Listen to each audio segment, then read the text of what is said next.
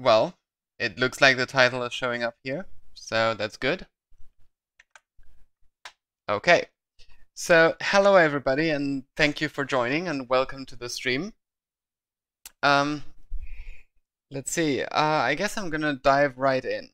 So, I am going to implement a module called Simon Shrieks, but before we get to the rules of the module, the first thing I want to look at is the appearance of the module, because the first thing that I'm going to do is modeling. And I'm going to do this modeling in code, so this will be a bit dry in terms of mathematics and geometry. I will try and keep my explanations sort of easy to follow. I've got a drawing program here, which I suppose I can use to make diagrams and what.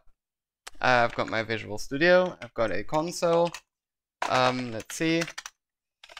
I have a blank module directory here, as in a folder with, stuff. So I'm going to take a copy of this. I'm going to call this Simon Shrieks.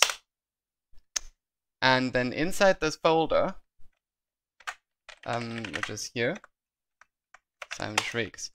Actually, the first thing I'm going to do is in my, I still have some notes from exporting for the game. I'm going to do a search and replace because I've added some, placeholders. So the module name is going to be Simon Shrieks. I want to change that in every file in Simon Shrieks. Let's replace all of that. There are 8 occurrences. I want to change the module ID to Simon Shrieks without the space. There are 5 occurrences of that. And finally, I have module URL, which will have a %20 in it for the space. And there are 2 occurrences of that. And now, in this directory, I have 2 little batch files. The first one, our n.bat, I'll just show you what's in there. It'll simply rename certain files, which currently have names like module name stuff. So I'm going to rename these to Simon Shrieks, Simon Shrieks. Okay, so that did some renaming of files. And then I'll delete that batch file. And finally, I have this mk.bat. If we look at this, this has several commands, mklink/j. Now, many of you might not know what that is. What this does is it creates a directory junction. So each of these directories here will point to some other directory somewhere else. For example, the build directory will be the mods directory of my actual game. And things like, for example, a test harness and all these things that will point directly into the KTANE modkit, which is my up-to-date copy of the official modkit repository. So once I do that, I can then delete the batch file. Then the next thing I'm going to do is I'm going to open GitHub and create a repository for this. So we have a new repository, KTANE Simon Shrieks. And this is a module created by, unfortunately, I forgot the name of the person who came up with this idea. So I'm going to scroll up a bit. It was ifbeetle. ifbeetle. Implemented by Timwe. So create repository. And now I'm going to copy this. And here I'm going to create a new repository. Create destination path Simon Shrieks. I do not want to do this. I do that myself. I find that to be quite buggy. The destination part, yeah, I do want to create a repository there. And now all of the files are listed here, as you can see. I'm going to click Stage All so that I can later see all of my changes. For example, if I'm gonna go and change the license file, which currently says Timwe, so I'm going to say ifbeetle and Timwe. Let me make sure I spell your name correctly. Yep, that is correct. If I save this, then SourceTree will show the changes right here. So I can stage that too. And I'm going to submit this as a first commit, even though it's not actually a module yet. Okay. And I'm going to go repository add remote to add the link from the website, make that the default remote. Okay. Okay. And then I will do a push. Click that, push that.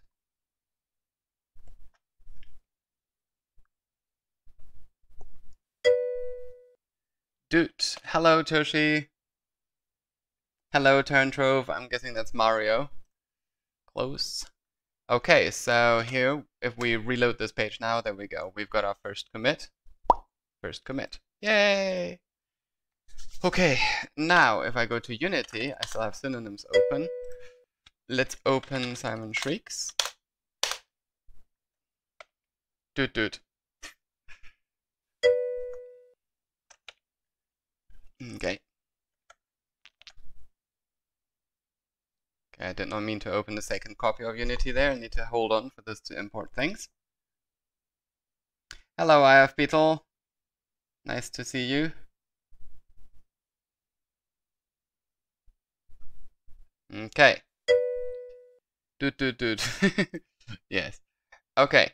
Now, a few things, unfortunately, aren't automatic. One of them is the scene, so I need to manually drag the module in there, and also the test harness. I mustn't forget that, so that I can test the module once I make it.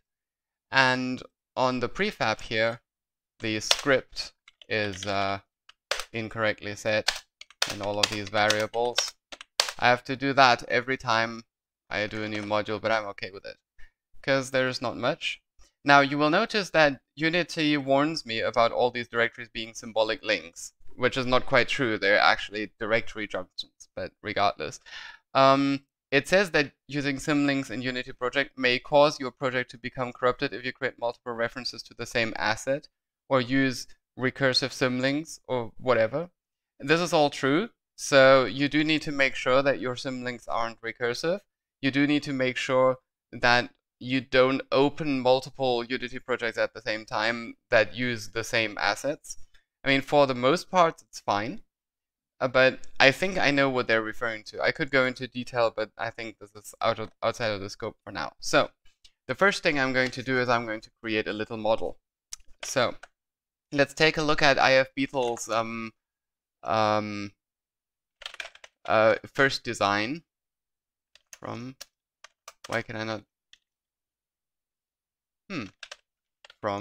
why can I not search for messages from people? That used to be possible. They've removed that. That is really weird. But okay, fine. In that case, I'll just scroll up and see if I can find it myself. It was quite a bit. Okay, so here's part of the manual, so I'm definitely on the right track. Here is a PDF. I'm gonna open that. And I don't think there was an actual SVG. Correct me if I'm wrong, IF Beetle. Since you're in the chat, you can probably tell me. Okay, now I'm straying beyond this, so let's take a look at that PDF. Yep, this is the graphic that I was thinking of, so I'm guessing that the PDF is the only place where I saw it. Jump back to present. Thank you. Okay, so in this PDF, we can see that there are 7 of these triangle shapes. Okay, you can do that, but right now I don't need it. I just needed the graphic. Thank you. So we have 7 of these triangle shapes. Now I'm going to do the following. Let's draw some diagram here.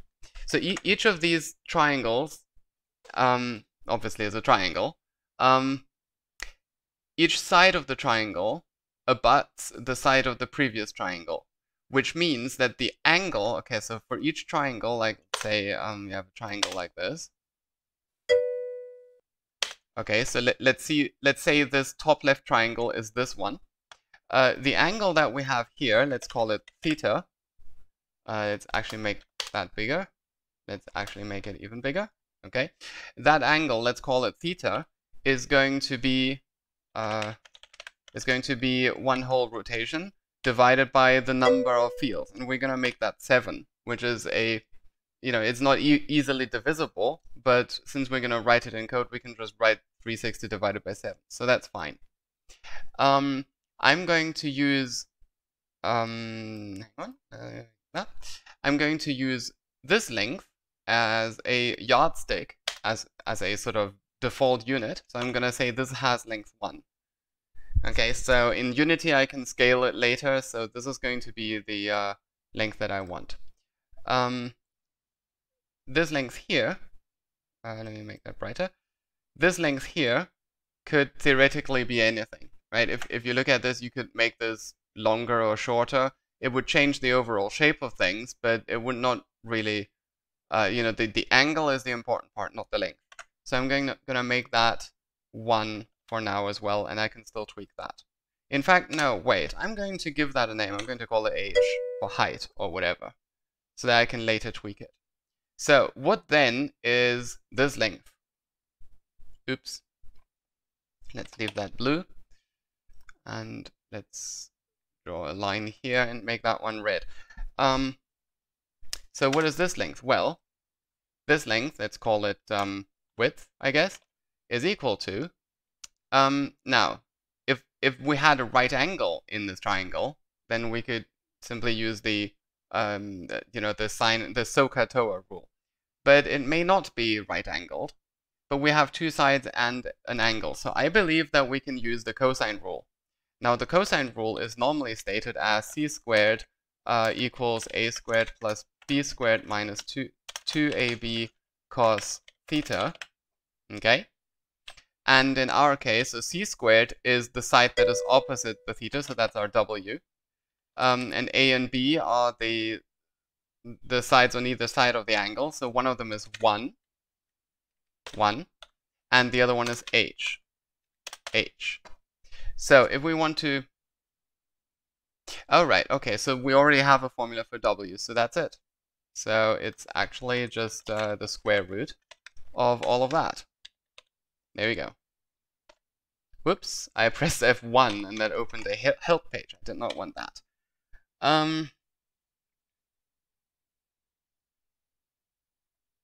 Sons, what aspect is this including? I'm not sure what you're talking about, but I'm starting to make the whole module. So right now I'm planning the modeling, which I do entirely in code. So there's going to be a lot of mathematics and geometry in this. So let's open the KTANE stuff project, which I created, which has lots and lots of code for lots and lots of modules. Most of these are module names, as you can see. Except for program.cs, which is where the one that I'm currently working on. So I'm going to create a new class in a new file, give it a method called doModels. And I'm gonna go straight to Simon Sings and copy some of the stuff from here. I'm gonna copy all of the usings. I'm gonna copy this. I'm gonna make this a static class. I'm gonna make this a public void. And I'm going to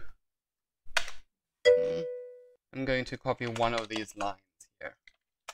So I'm going to write to Simon Shrieks assets models button. So I'm going to start by making a button, and here's our method for the button. Okay, now let me make sure that this folder exists. Models, it does exist. It has the component, which is the module background, and it has this, which I'm guessing I probably won't need, but I'll take care of that later. Let's see what you guys have to say. Hey, Livio, how are you? So is it more of a math-like module rather than Sings involving piano? No. The module itself, it doesn't involve math, not to a lot of degree. What I was saying is that creating the code that generates the models for the module, that will involve some math. So this stream will have some math in it. The module itself, you can take a look at the PDF that was posted in mod ideas.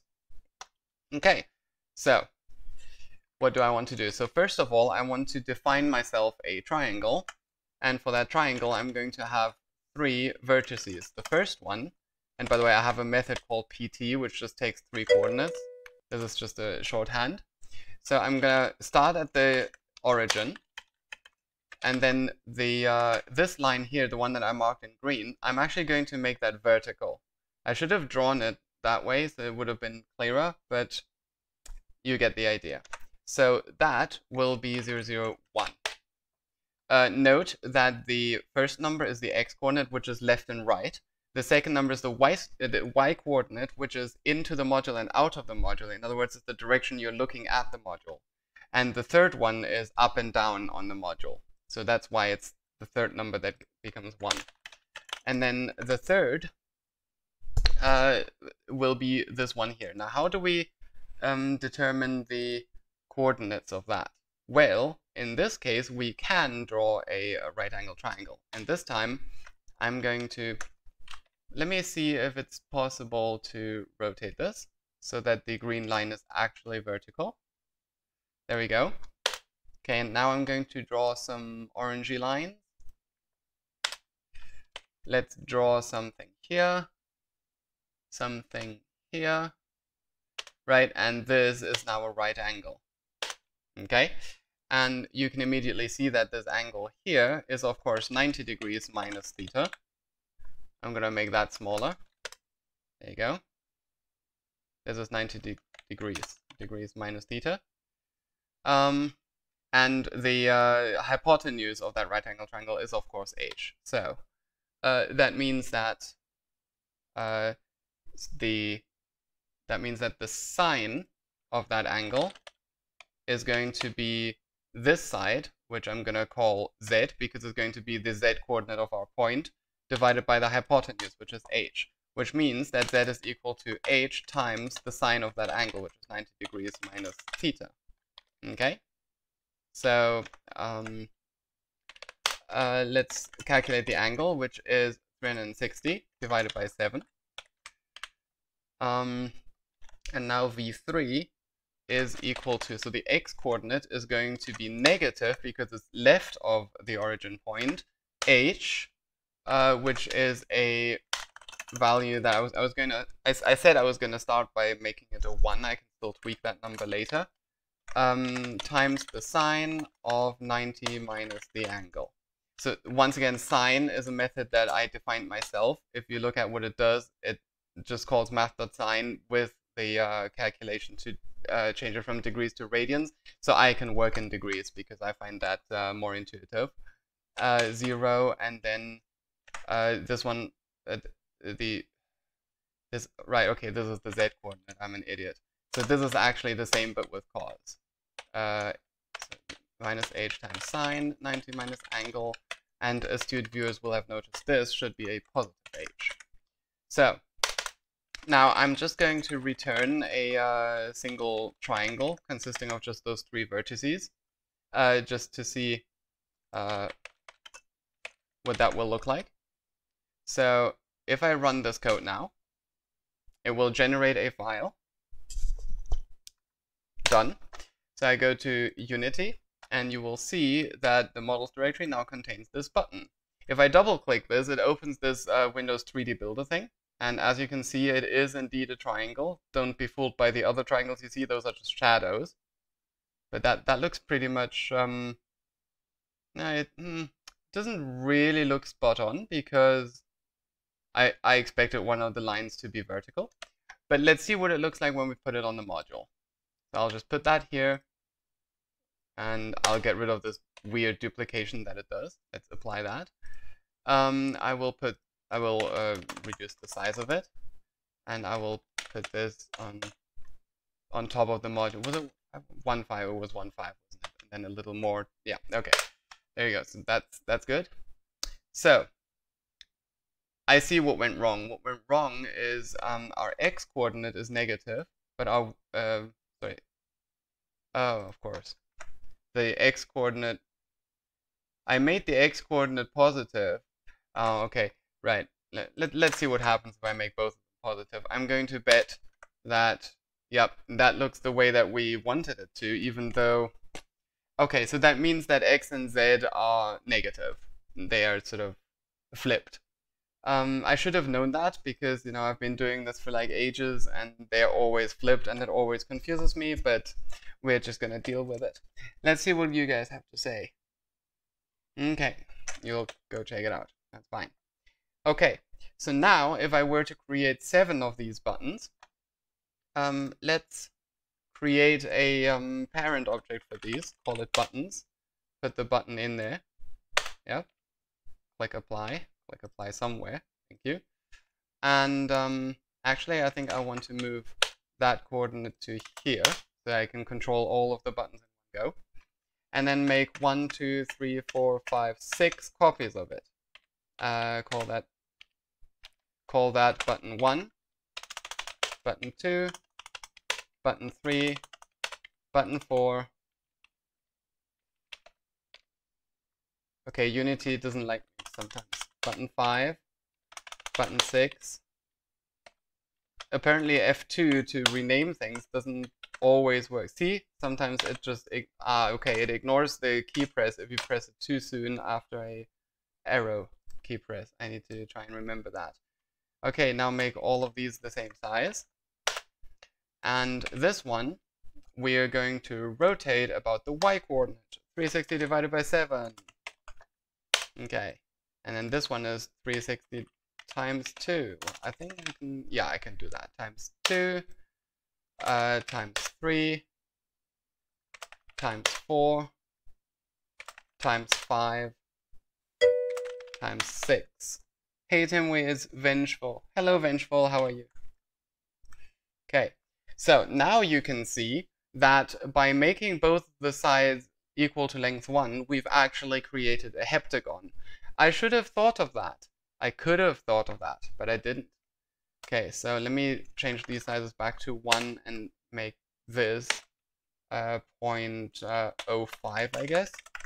That's too small. Let's make it 0.07, 0.08.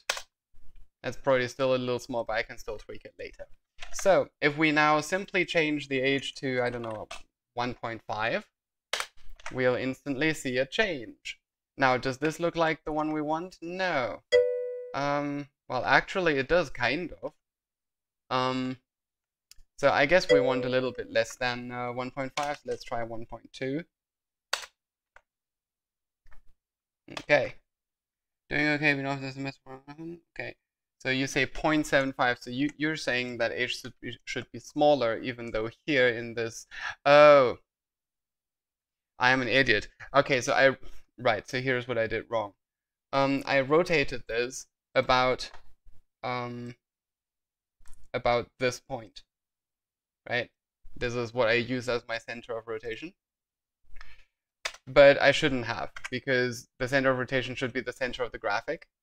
So what I should do instead is I should move the whole thing off to the left a little, and then do the rotation.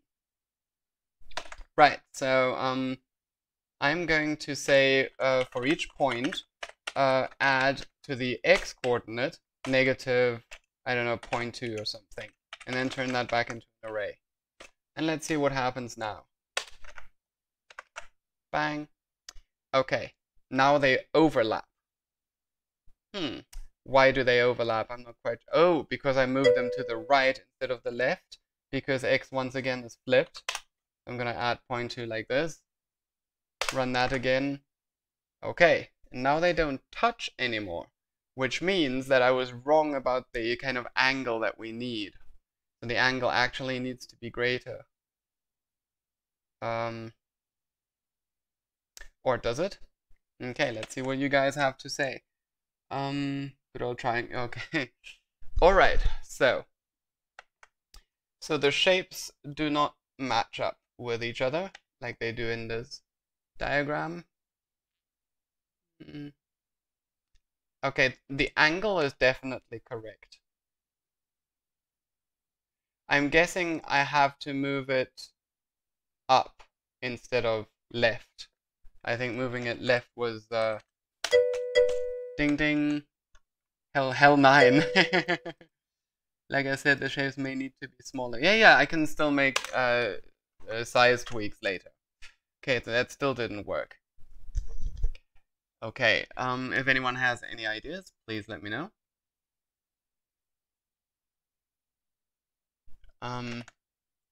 Trying to figure this out. Why are they not joining up like they should?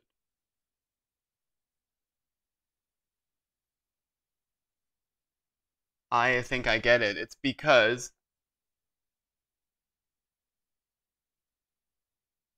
Yeah, okay. It's because the yeah, okay. I need right, okay. I see why, but to explain why will take a moment. So let me see if I can. Um what actually happened is let's see. This doesn't let me draw a 7-pointed star. So I'm going to use Inkscape for this explanation. Is there a way you can check for whether or not each shape is contiguous with the rest?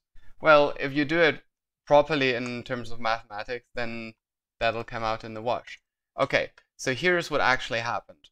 This is the heptagon that is formed by the center in between those shapes. So this is the hole in the middle. Okay? If you look at the angle made from the center point to any of these points. Gosh, Inkscape, come on. I want stroke and no fill. Thank you. Okay, so if you look at this line, you will notice what just happened there.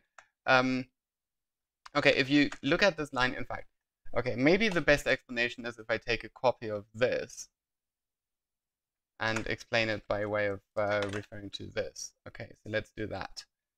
Okay, so we've got our little heptagon in the middle. Now, if we look at this line that goes from the center point to here, then you will notice that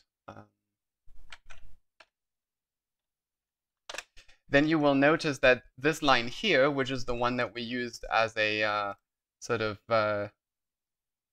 anchor point, let's make that one green, for example, right? That line is now not perpendicular to this line. So this line here represents the displacement. If I move the thing to the left, then this is the sort of direction in which I moved it.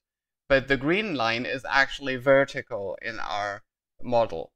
So what I have to do if I want the, let's make a group out of this and rotate this. If I want the green line to be vertical, I need that displacement line to be at an angle like this. Now, what is that angle? Well, it's going to be 1/2 of a 7th turn. So it's 360 divided by 7 divided by 2. So here's what I'm going to do.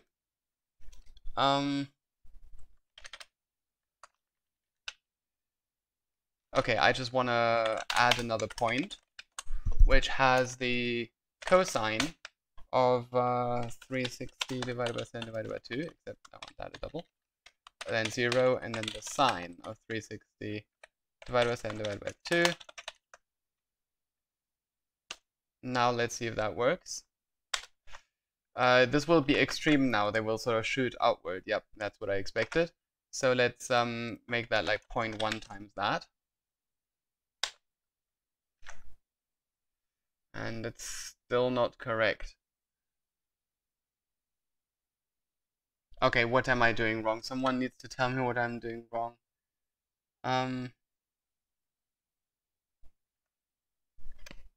What am I doing wrong? Yes, I made all of the code in KTANE stuff, and it's all on GitHub. So if you want to take a look, then go to github.com/timwee/KTANE stuff. There you go. Everything's in here. Roger, thank you. Okay, so I need to think. How do I achieve this shape where they all match up perfectly? Okay. Maybe find the angle between the point on the triangle and the radius for the heptagon. The angle between the point on the triangle. What point on what triangle? You need to be a bit more specific. Between the point and that angle. Yeah, isn't that the angle I just calculated? Oh, I see. Okay, so let's see if it's right. That angle is 360 divided by 7, isn't it? Let's see if that works. Nope.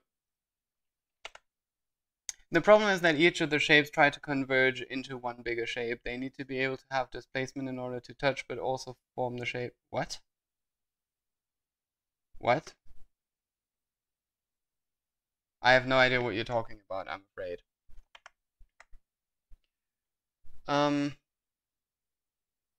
So where do I go from here?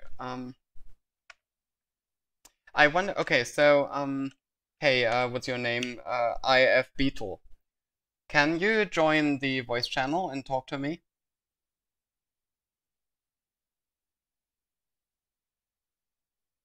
If you can, it would be cool if you could explain to me how you created the SVG. Do you mind if I hop in? Go ahead. Go ahead and explain what you mean. Hello. Hello? Yeah. Hello? Hello? Okay, I'm not hearing anything. I'm hearing some rustling noises, but no actual voice. Okay, Also, so Tim, wait.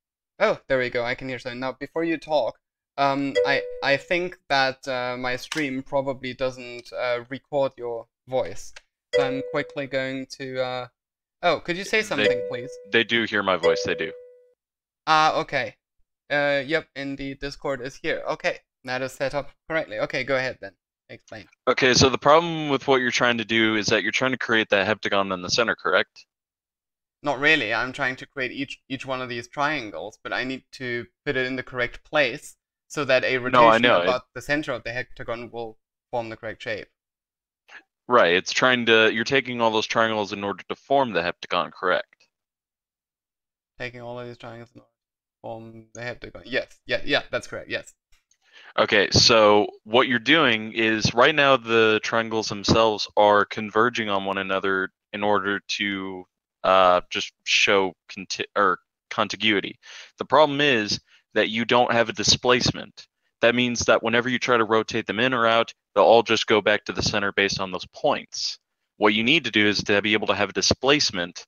Like you see on that. I do have a displacement. This is my displacement here. It's 0.1 in the direction of that angle. Right. But if you also notice, you know that line that you drew from the center to that one convergence point? Okay.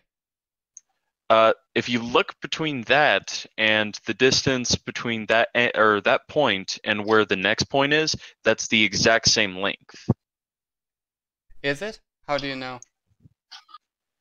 Just based on just by inspection. It's either if not the exact same, then slightly shorter. Right, okay. How does that help us? It helps because you need to be able to have them line up in that way with that correct length between that center point and the next one to be able to create the heptagon. I will And how be do I right do back. that? Pardon? That is what I'm trying to figure out. I will be right back. Okay. In the meantime, I will try something because I have a theory. I noticed that this line is actually curving down. So I probably should make one of these coordinates negative. My instinct is to make the z coordinate negative, but because everything is flipped, I'm going to make this one negative. And take a look at that. Okay, that's closer to what I want. Let's make the other one negative as well. Okay, that's too much. Now I have a suspicion that my original angle of half that was correct. So I'm just going to try out some things. Nope, that was not correct. What about this? Bingo. I did it. We did it, Reddit. So I'm betting that now I can freely change this number and they will still be contiguous. Yes, okay, we've done it. Okay, thank you for your help. Back. Yep, pardon? I just got back. You guys figured it out? Yeah, I did. Okay, cool. So what happened was that because this line curves downward, I should have just made the z coordinate, which would be the y coordinate in this picture, negative. Okay, so this is actually the displacement that I want. As you can see, I made the x coordinate negative because, you know, as we've just discovered, everything is back to front here in this coordinate system. So that's actually it looks more not like the Origin logo, but it kind of looks like the what's the labs from Aperture Portal? Science. Yeah, Aperture Science. Yeah, I already commented to that effect. Yeah, I was replying to Mark Sam's comment. All right. Okay. Well, if I was helpful in any way, thank you for your help. Yeah. All right. Hey. I shall see you around. Yep. Aperture Science. Yep. Bye. Thank you. Okay, so I think we want the spikes to sort of come out more. So I'm going to increase the size of H from 1.2 to maybe 1.4. Let's see what that looks like. It looks like, oh,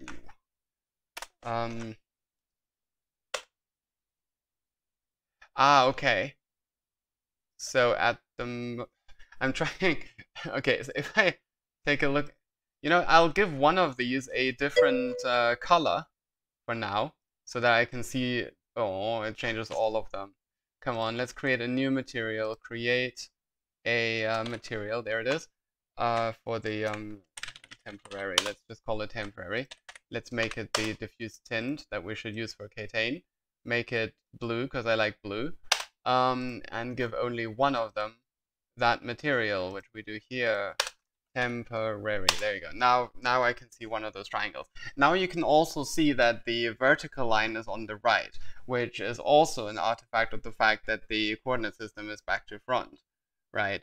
So when I change H, the length that I'm actually changing is this one here, the diagonal one, not the vertical one.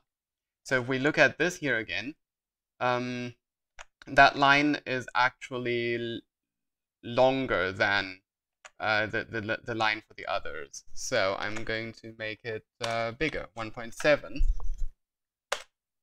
And now it looks, it still doesn't really look like the, it's so hard to replicate this. Let me change that back to what it was 1.2. Is this an actual mirror image of this?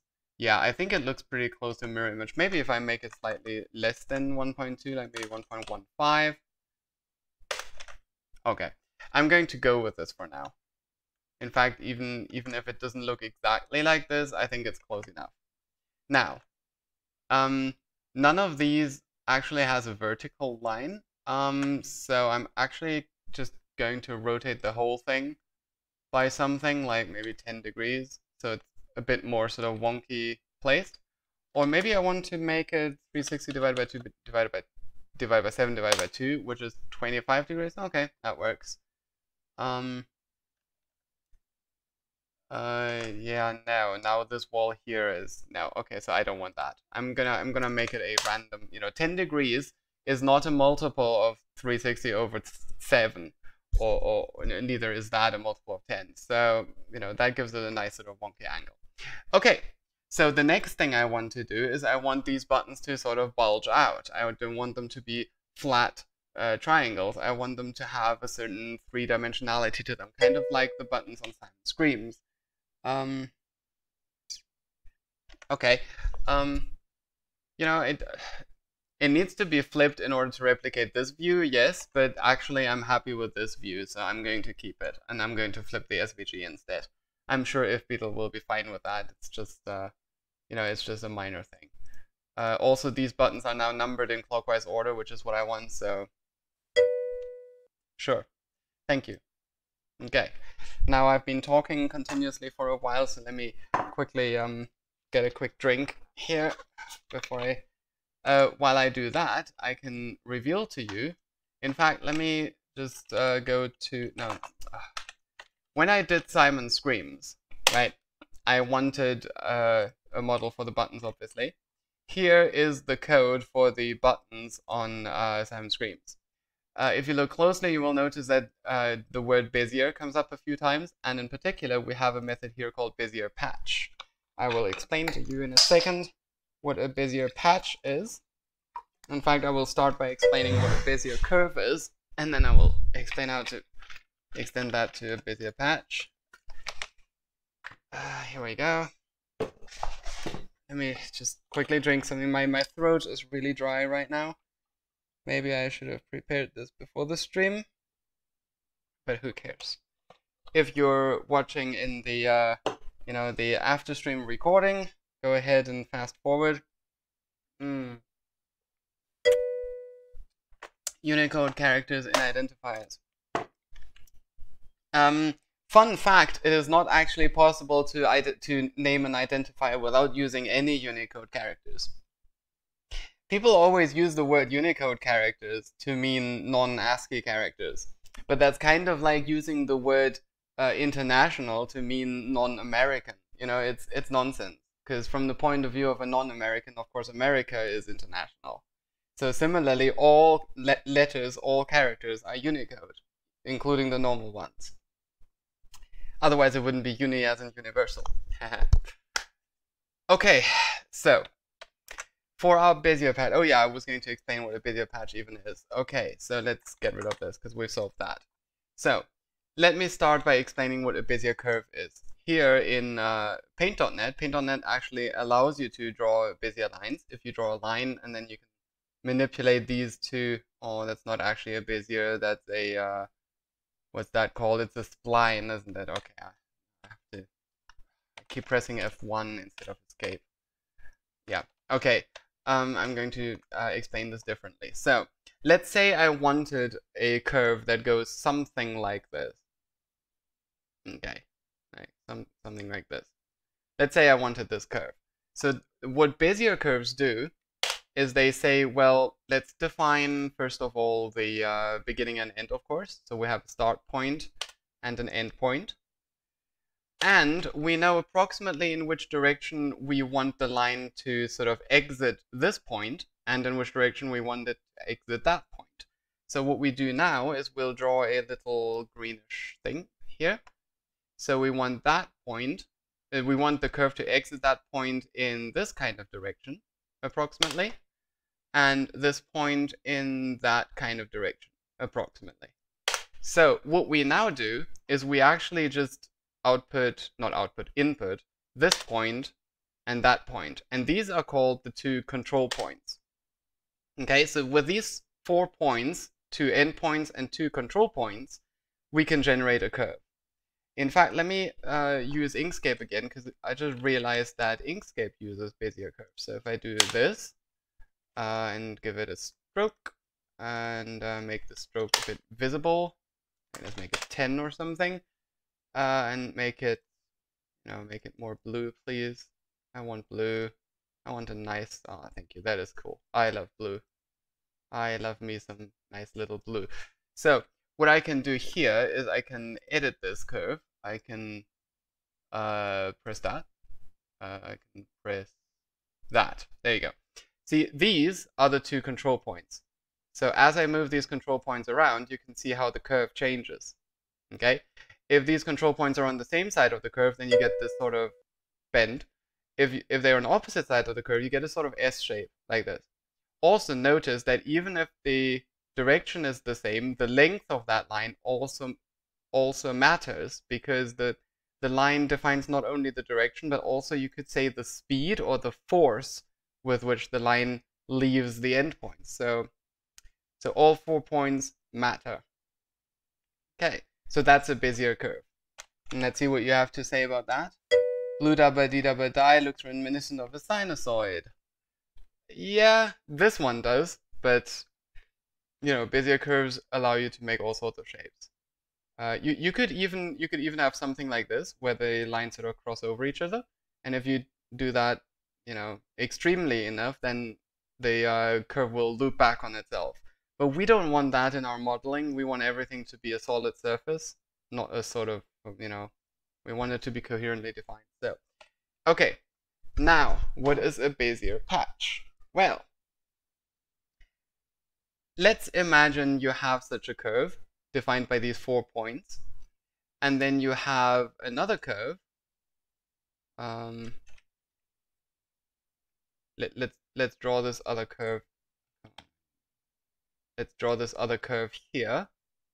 Let me quickly think about how I want to explain this. Okay, so let's say we have another curve here, like this.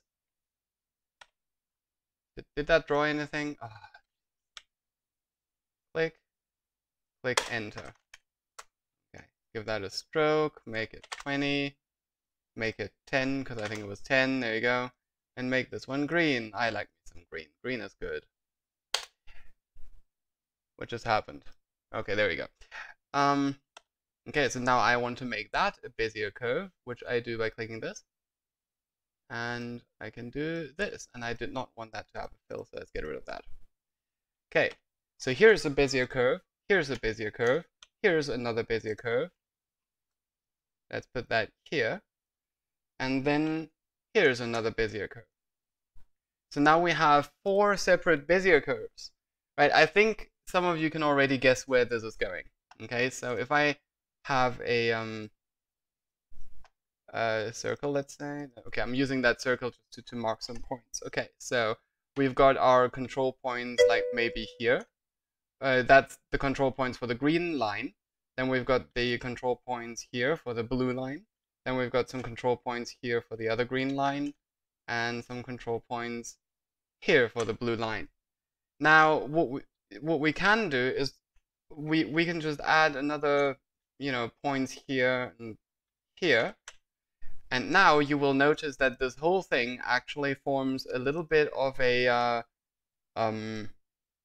4x4 rectangle of sorts. So let's damn it, that's not what I want. Okay, so we have, oh wow, okay, we have a line of wow, I did not want that at all. Come on, Inkscape. Yeah, let's make that red. Make that red, thank you. Okay, so we have a line of 4 here. You'll see. We have a line of 4 here. We have a line of 4 here. And another line, or row, I should say, a row of 4 here. Right? And similarly, we have a column of 4 here. Ah, that was bad. Let me redraw that. Let me also use a different color. We have a column of 4 here. Make that, yeah, that's good. And then another one here. Like that. And another one here. No. Another one here. 1, 2, 3, 4, like this. And then finally the last one. Okay, I think you get the idea. So we have a 4x4 array. Each of these points in that 4x4 array can be a 3-dimensional point. Okay? So instead of interpolating just between 2 endpoints to get a curve, we're now interpolating in 2 dimensions across this array to form a 3-dimensional surface. Okay, an infinite number of curves, exactly. Yes. Okay, it's not 4 curves. It's a 4x4 rectangle, and if you look at the 4 columns of that rectangle, you get 4 Bezier curves. And if you look at the 4 rows, you get 4 Bezier curves. But, each of the Bezier patch is just one thing, which has 4 endpoints, which are the corners. It has 8 side points or edge points, which are the control points on the edges, and then 4 additional points in the middle, which are control points for the curvature of the whole thing. So, abstract hot dog, I like that.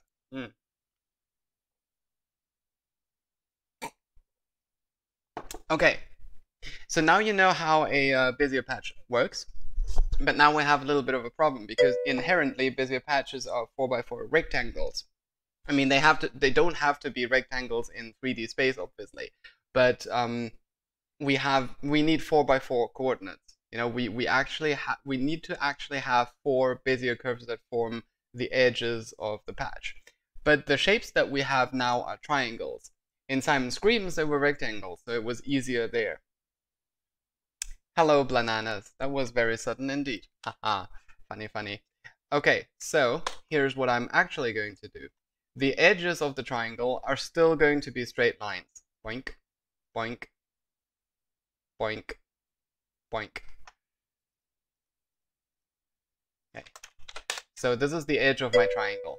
And I'm going to make this blue because I like blue. Blue is cool. Yep, I meant to scroll that. Okay, so this is the edges of our triangle. So where do we put our control points? Well, here's an idea I had. Because we need this to be 4x4, but we essentially have only 3 sides to play with, so we're going to cut the longest side, which, if we look at Unity, is going to be this one here, or maybe this one. They're actually the same length, aren't they? Okay, 1.15 is not that much longer than 1, but still, we're going to use that side. Okay, so, whoops, I want to go to Inkscape. There we go. So we can cut that into 2. So we have, let's make that, yeah, let's make that a black. circle. Thank you. Let's copy that. Okay, so we're going to turn this into 2 curves, right? So these will be our 4 corner points for the Bezier patch. Okay, and because the edges are going to be straight lines, we're going to put the outer control points on the very lines so that, you know, they don't get curved. Here we go. Right, but now the 4 points that are supposed to go inside here, we can freely place them. Mind if I join the voice channel? Go ahead. I mean, if you have something constructive to say, then obviously you're welcome, you know, but if not, then please remain muted. Okay, so we want to place 4 points somewhere in here. It doesn't really quite matter where. The trick is we're just going to, I mean, all of the points on the edge of this triangle are all going to be at 0 y coordinate. You may remember that the middle coordinate here is always 0. It's 0 here, and it's 0 here, and it's 0 here. But for those 4 points, that y coordinate is going to be bigger than 0, and that is what's going to give it this sort of bulgy look. By the way, in Simon Screams, even the edges weren't all straight lines, and they bulged out too. If you look closely, I mean, I could show you the model if you're interested. In fact, yeah, I think I am going to show you this, because why am I doing a stream if not for showing things? Hello, Mark Sam. Hello. I heard that. So I'm going to disable, you know, the transmission of Discord sounds to the stream. I'm sure you'll understand. So here's the Simon Screams. So if you look closely here, in fact, let me remove the component background. This one here. Oh, that is actually flatter than I thought it was. I have memories of it having a sort of a different shape. So I guess I misremembered that, or maybe I changed it. Oh well. Oh wow, that actually looks very different from what it should do. Haha, I've actually found a bug in my Bezier patch here, but nobody ever noticed that because it's subtle enough that that it's not noticeable in normal play. When you look at it from the top, you don't see that. So I'm gonna leave it. Or at least I'm gonna leave it for now. I might revisit that actually, because that really irks me. If nobody notices it, then I don't care. Seems like each shape is 4 triangles instead of a single rectangle. 4 triangles. Oh, now you're talking about the flaps, the sort of things that go over the. I wasn't referring to those. Anyway, it doesn't matter. Okay, so we've got our 3 coordinates. Now now which one of these is V1? Yeah, I'm going to rotate all of this so that this line is vertical. There you go.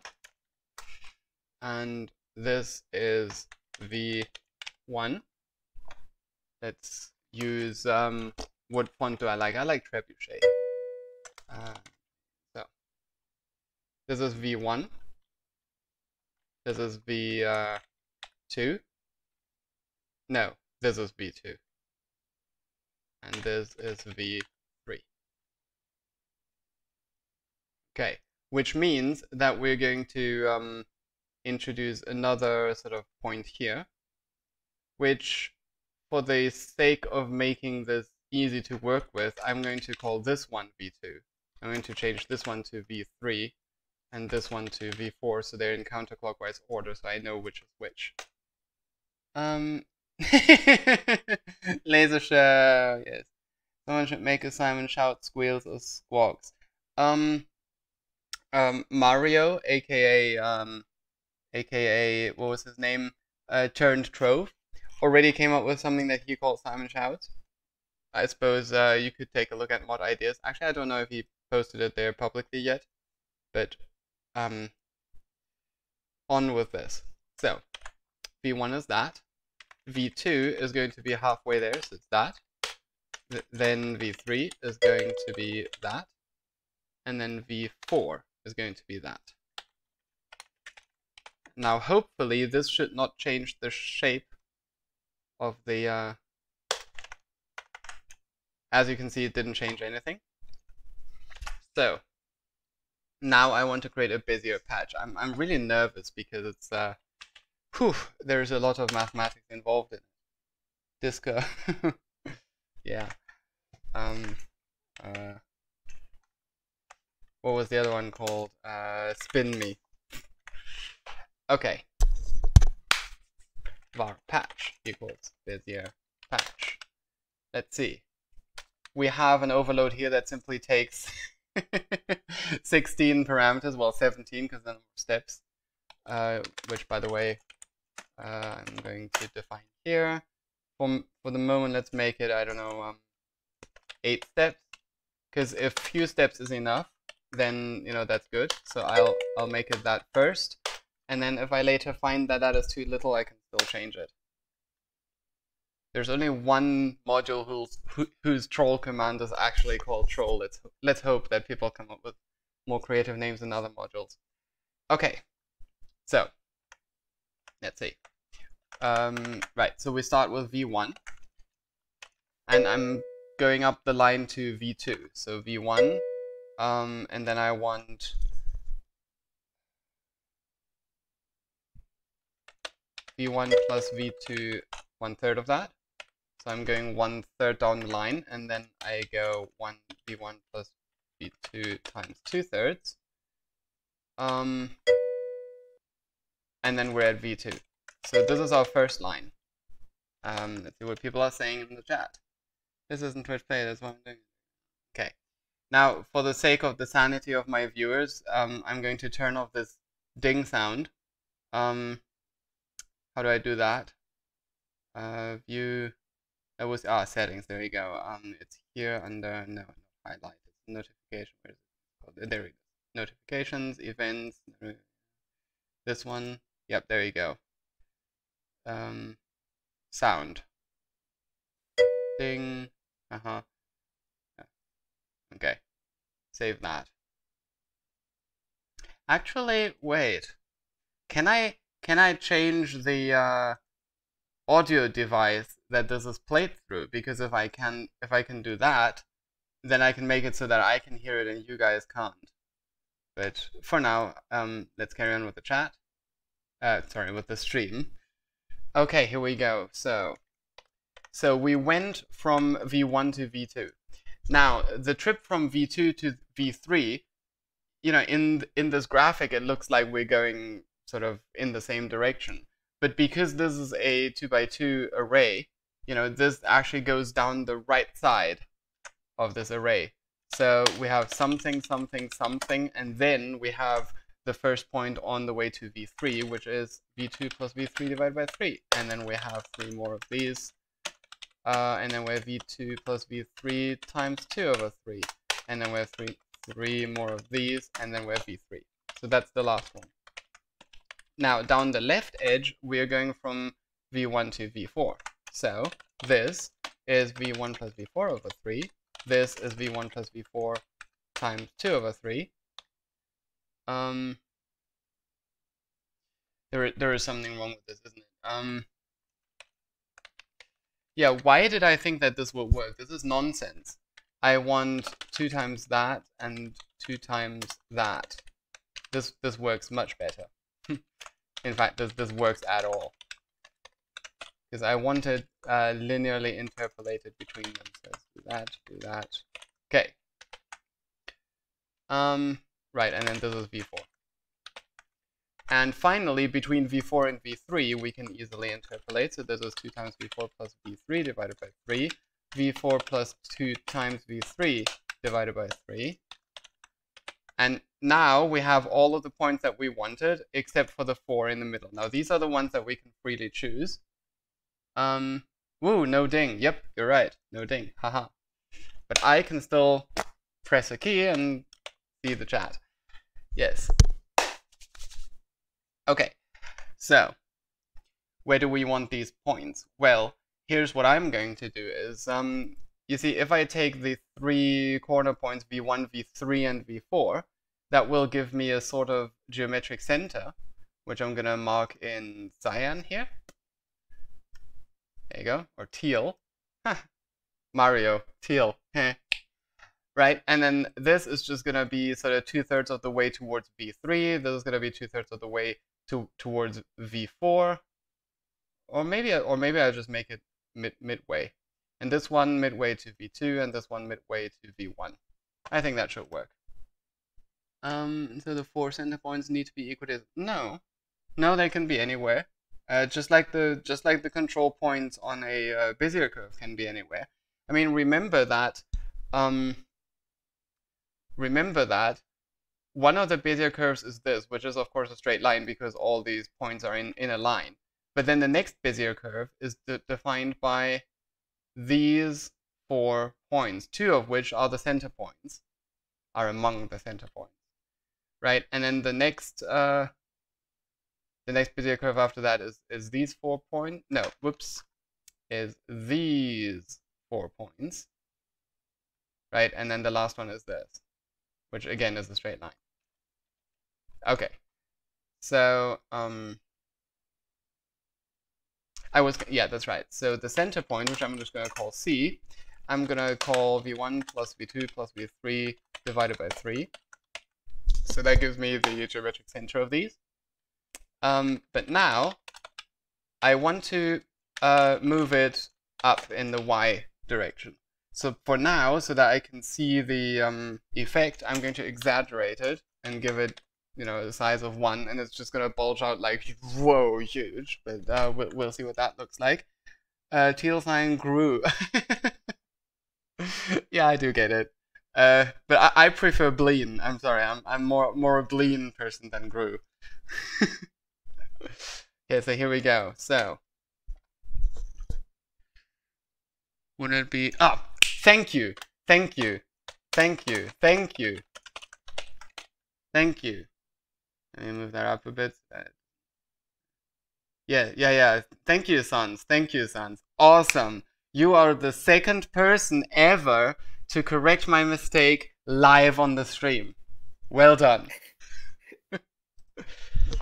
So, now which of these 4 points should be which one? Well, here we are part of the way between v1 and v4, so that's this point here. Yeah.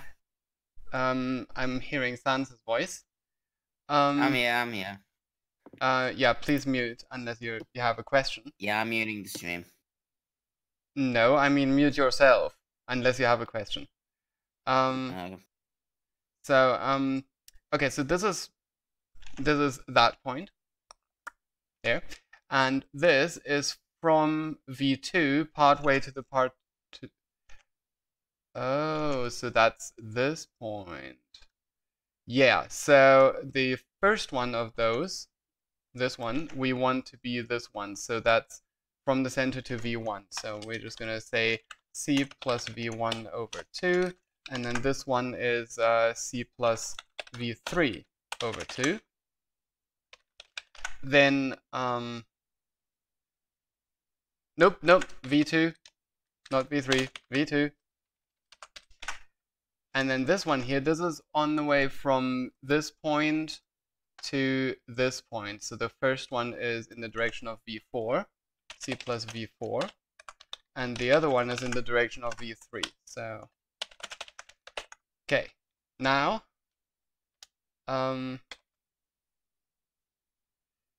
I still need to do this, don't I? So, here's what I'll do. Offset. I'm going to create a little function here which does this offsetting. There. And then I'll just run all of these through that. Actually, no, I don't need to do that here. I can do that at the end of the Bezier patch, which is in. Okay, so we have several arrays, and each array consists of points which we can offset. Make that an array, make that an array, and bang. So that gives me a Bezier patch, which is a PT double array, and then we can just return that. Oops, I meant that. Okay. Semicolon, thank you. Let's see what you guys have to say. Green, blue, yep. Mainly because I'm not handling for both. Yep, that is correct. Did you guys know that Japanese was originally one of those languages that has only one word? No, return is correct because this is an array of arrays. Japanese originally didn't have a word for blue for blue and green separately, so they had just one word for blue-green or gru. But since then, they have imported the English words blue and green, which in Japanese are buru and green. So, so now they have all three of these words. They have buru and green, and then the other word, which I think is aohi, for the color in between blue and green, which depending on its saturation and lightness is anywhere between teal and cyan or turquoise. So that's quite fascinating. And by the way, this is also the reason why traffic lights in Japan are slightly more blue than green. I mean, the bottom light on the traffic light is slightly more blue than green because in their color perception, that is a more fundamental color. Russian has a word for ocean gru and grass gru. No, that is not correct. Russian has an absolutely fine word for green, which is zhelenny. What you're thinking of is that Russian has two different blues, namely sinny and голубой. Sinny is like a dark blue, like navy blue, and голубой is more like light blue or sky blue. So there you go. So yeah, Russian doesn't have a single word for all of the colors that we call blue. So Russian is more differentiated, and the original Japanese before the invention of green and buru was less differentiated. Okay, so now let's run this. Who was the one who got when we started on linguistics? True. Actually, that's not completely true. I was already a linguistics fanatic before I met Entru, but it's due to Entru that I know quite a lot of these things. This just proves that Tim we know everything? No, I just know a shit ton of linguistics for some reason. Okay, so let's see why this looks completely like not what I wanted. Aha! So it does actually, as you can see here from the outlines, it kind of has the shape that we were expecting. No, except not really. Ah, I know why this is happening. Hehe. What are the lottery numbers going to be tomorrow? Not a question of linguistics, I'm afraid, so go away. Okay, so what I did here inadvertently is instead of actually generating a patch, I generated several sort of vertical sheets from these from this array. So this is not what I want, obviously. Because what this function does, Bezier patch, is it just returns you the points on the surface of the Bezier patch, not an actual object representing the Bezier patch. So for that, I have to use my own function create mesh. So I don't want it to be closed in any direction, and I guess for now I'll just pass that in and see what happens. And then this returns an IEnumerable of vertex info, because this one also calculates the normals. I was going to get to that later, but see, the thing is, from the mesh alone, Unity doesn't know which sort of direction each point on the face is pointing. It's a bit hard to explain without an example. I guess I can explain this later, but for now, let me just take care of this. So for each of these points, after offsetting it, I'm just going to give it a normal. No, I'm going to give it a mesh info, and I'm going to say that all the normals should be averaged. There you go. Cannot implicitly... Okay, so this is an... Oh, okay, I need to change the return type here, but there you go. Boink. Okay, now that looks a bit more patchy. Ah, but if you look at it from the top, it's invisible, but if you look at it from the bottom, you can see it. Why does that happen? Well, it happens because the entire patch is pointing in the wrong direction, which means that I'm just going to put a dot reverse here. So one of the 2 dimensions of that Bezier patch is going to get reversed, which changes the direction of every one of the little rectangles inside of the patch. So there we go. There's our surface. Now, the reason it seems to sort of shimmer so weirdly is, I don't actually know. I have no idea why it looks like that. But anyway, so you can see that it bulges out quite a lot, so I want to flatten it out a bit. I'm going to change this to maybe 0.5. Okay, that looks a bit more like what I wanted. Okay, it looks like ravioli. It looks like ravioli. It looks like ravioli. That is awesome. It looks like ravioli. Okay, I'm hungry now. You guys have done it. I'm hungry. Okay. So why is this happening? Why does the normal look... Okay, so here's my guess. The reason the normal looks like this is because, I mean, you can see that for the most part, the normals are correct. It's only on the edge that they are wrong. And I think that the reason this happens is because along the edge... I know, right, it's because... Okay, I got it. This will be a bit hard to explain. Actually, I think I can explain this, so I'll explain this. Okay, so here's what happens. Imagine you wanted to draw a button, okay? A button that has sort of this kind of shape. Okay? Actually, let's have it be more like this. Okay, so let's make that a bit stronger, so like 10 or so. There you go.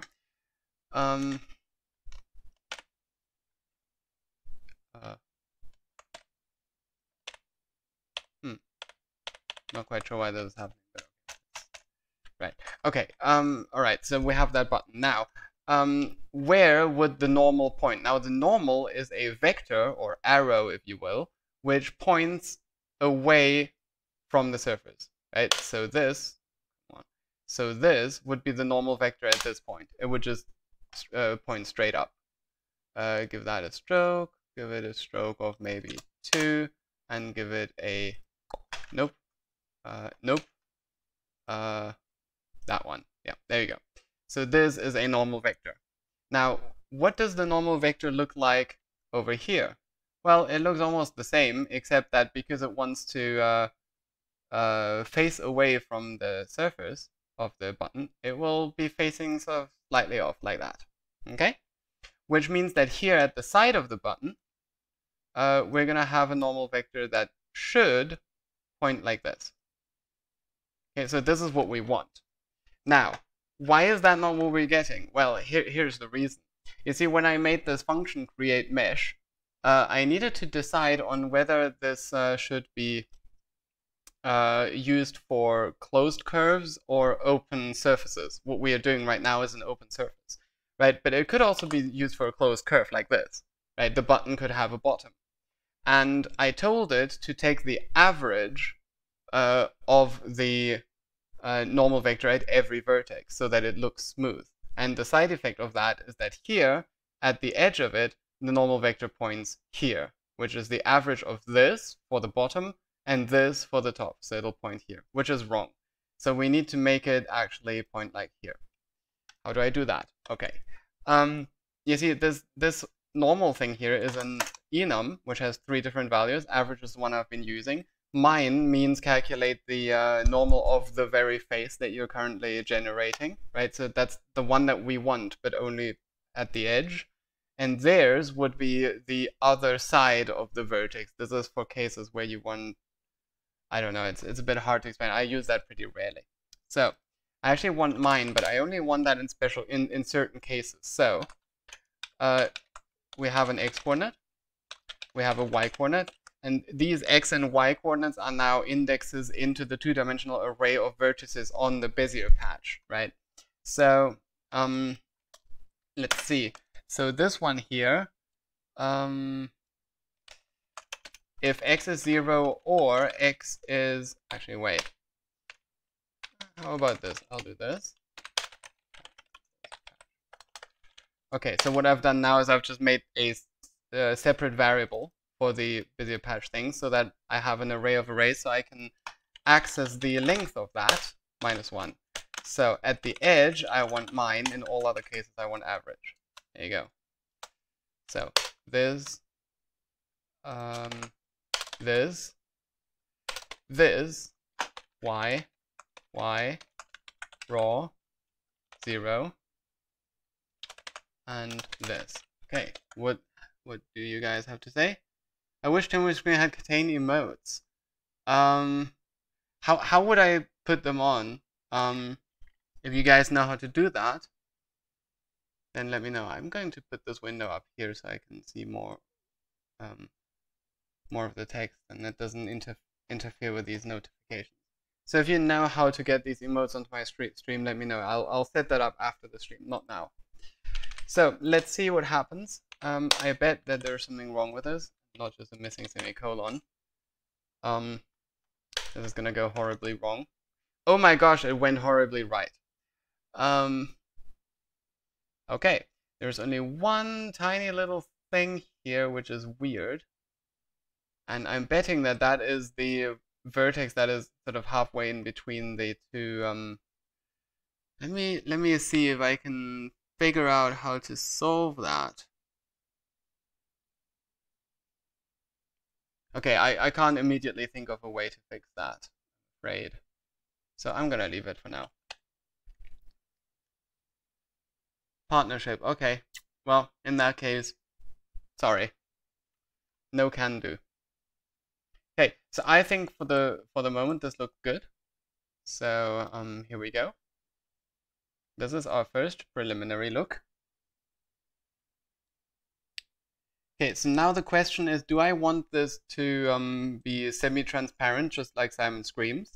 Do I want this to have a hole in the module and be sort of inset? I can revisit all of those decisions at some point later. It's not an S word. For now, I'm just going to leave it like this. I'm going to leave them sort of stuck on the surface of the I mean, I will improve the visuals later. So for now, let's get the programming right. Let's make a functional module. How do we do that? So first of all, I'm going to save this, and I save, and I'm going to submit this all to GitHub so that I have a copy of it. Right. Here's another thing. You will notice that I have a materials directory here and a materials directory here.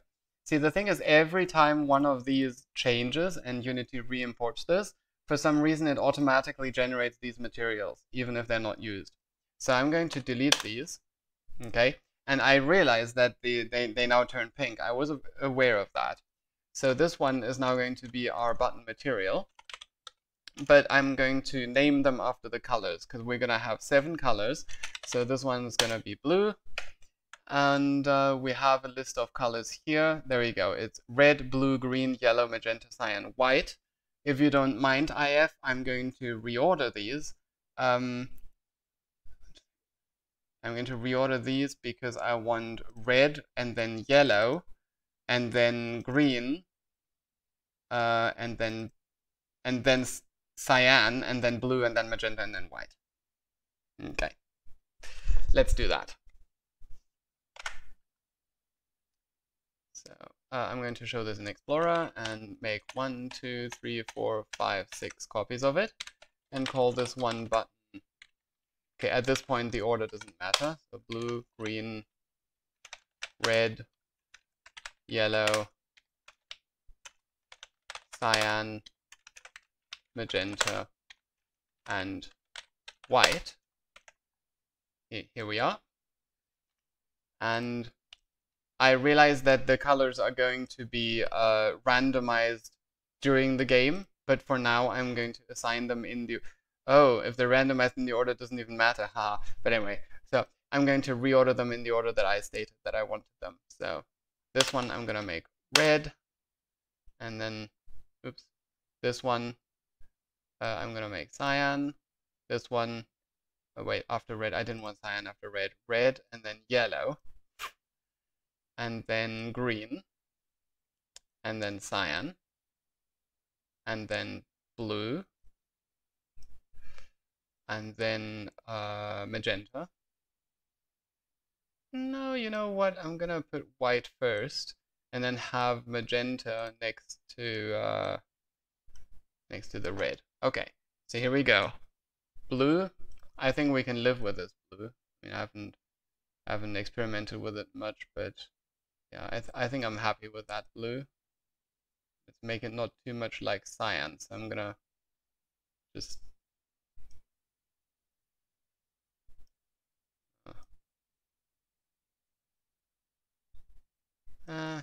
yeah, there you go. That looks like a good blue. Then cyan. Let's make that absolutely cyan. That looks like a good cyan. That was quick. Then we want green. That is a nice little green. Magenta. Magenta is up here in the spectrum. Okay. I want this to be... Magenta is a bit hard to make it look sort of beautiful, because, you know, if you make it too saturated, it looks too unnatural. But if you don't make it saturated enough, then it looks like pink, right? So, yeah. I'm gonna leave it like this for now. I can still tweak this later. Let's do red down here. Okay, since we don't have an orange, we can afford making this slightly less saturated. So I think that looks good. Let's have a white one, which is gonna be like, you know, I think I'm gonna make that tiny little bit like that.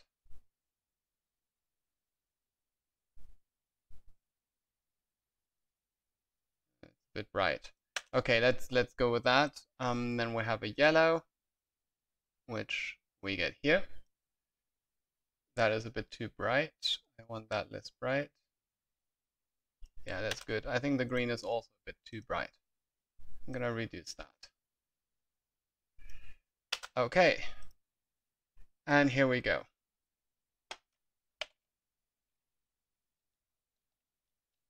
Thunder Raider. People have already done this. There are already postings in Mod Ideas and other places that you know, went through this thesaurus and came up with lots of these. Okay, so here we go. Now these are the materials for the non-lit things. The question is, do I want to have them flash up in a way similar to how Simon Screams does it? Because Simon Screams uses a light source. I mean, it has separate light sources, one over each color, but that doesn't matter because only one of them is ever active. Okay, you guys are starting to distract me a bit, so I'm going to watch the chat for a moment and just take another sip of my drink, because my mouth is getting really dry again. Screws like nails or screws like sex. Thunder, I think you're being a bit, you know, you're verging on the border of being inappropriate, so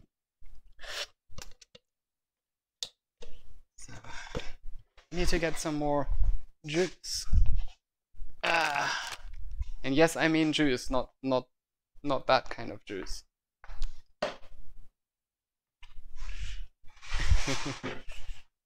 It's okay, Raider. Okay. Simon Soup. Yeah, we don't actually have a Simon module with a noun yet, like Simon Soup. I mean, some people have suggested something that would be Simon apostrophe S. For example, instead of Simon Sings, one of the names that was floating around was Simon's Symphony. So we could still make it sort of more piano and not singing, but Sings just fits better with the theme of having verbs, so we went with Sings. Simon Strikes. So is that a module where you have to put in the wrong answer? Simon Shreds. I'd say you can include a light source for each button underneath it. Yeah, that Sans, that is what I'm doing in Simon Screams.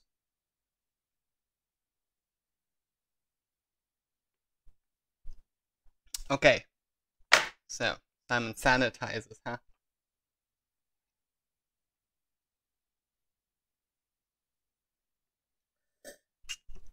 Okay.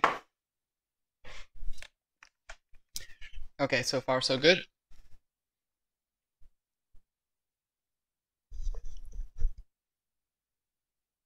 Oh no, I gave people ideas, damn it.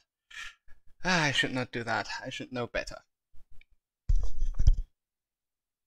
Okay, so if each of these buttons has a light source, like let's say we create one here, create a light.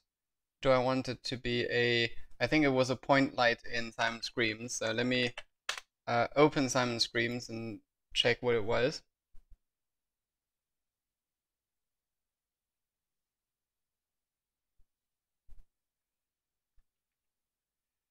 We have LEDs, no, keypad, button, light. It is a point light with a range of 0.02, a y coordinate of 0.2, which is multiplied by this. That's all, 0.08, okay. So 0.08 times 0.2, it's not very high up, is it? But we look at this, it's still way above the button, right? I mean, the point is like here, the light source, right? So, okay.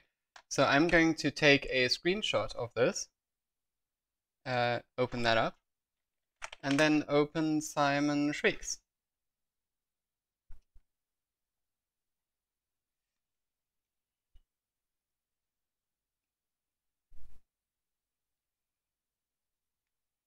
Okay, now our first button has a light source here. We're gonna call that light 1. The range was 0.2.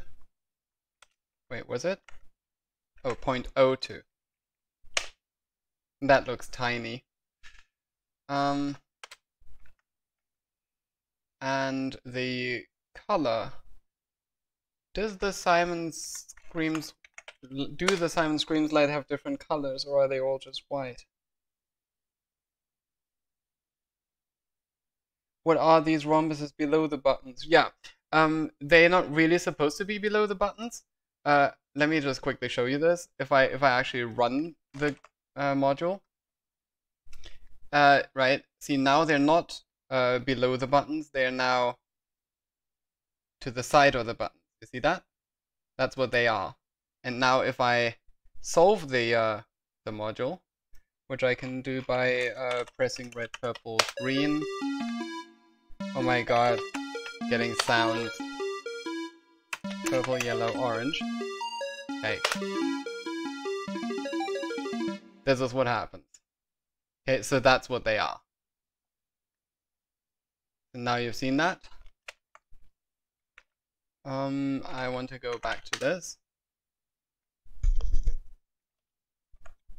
You may need to adjust the number due to the fact that the buttons are different size and shape. Sans, I would not have thought of that. I signed to one of the, yeah, okay. Yeah, I'm bananas. I'm definitely not gonna call it Laser Show, right? But I might come up with something. I don't know.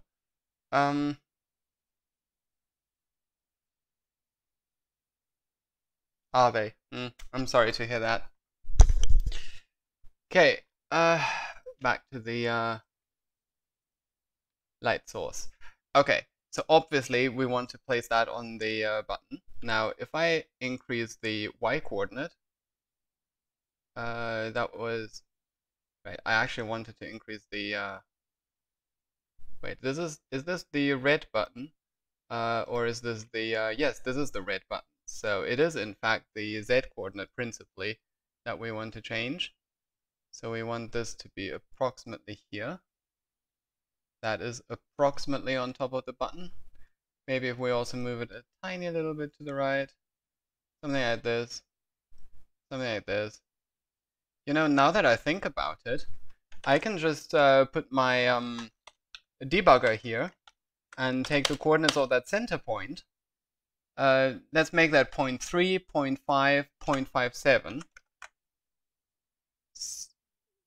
Oh, these numbers are nowhere near that. That is a bit surprising. It's oh. No. Oh well. Ooh. Do you need SFX for Shrieks, or do you already have? I do not have any. If you want to provide some, you're welcome, but don't expect me to use them. You know, I have to like them first, and the person who came up with this module, because it's not my module idea that I'm implementing, they have to like it too.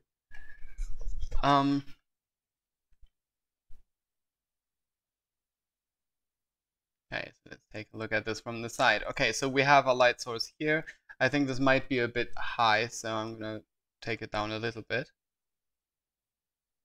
And you can now see it sort of lit up a bit, but it's not really lit up very much. Let's see what the screenshot says. The screenshot says the intensity should be 8. And that looks a lot more like a lit light. A lit light. A light that is lit. Aha. There you go. See, there is a sort of sweet spot where it is the most intense, but also not too... you get the idea.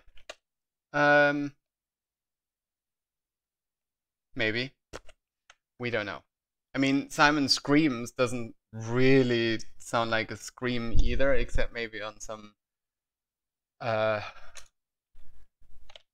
metaphorical level. Okay, so this is our point. Oh yeah, I wanted to check whether the colors in whether the light sources in Simon Screams have colors. Let's end the debugger here.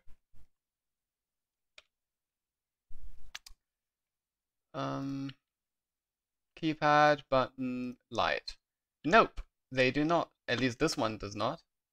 That one does not. As you can see, the color is white for all of them. So that's interesting, but that makes my life a little easier.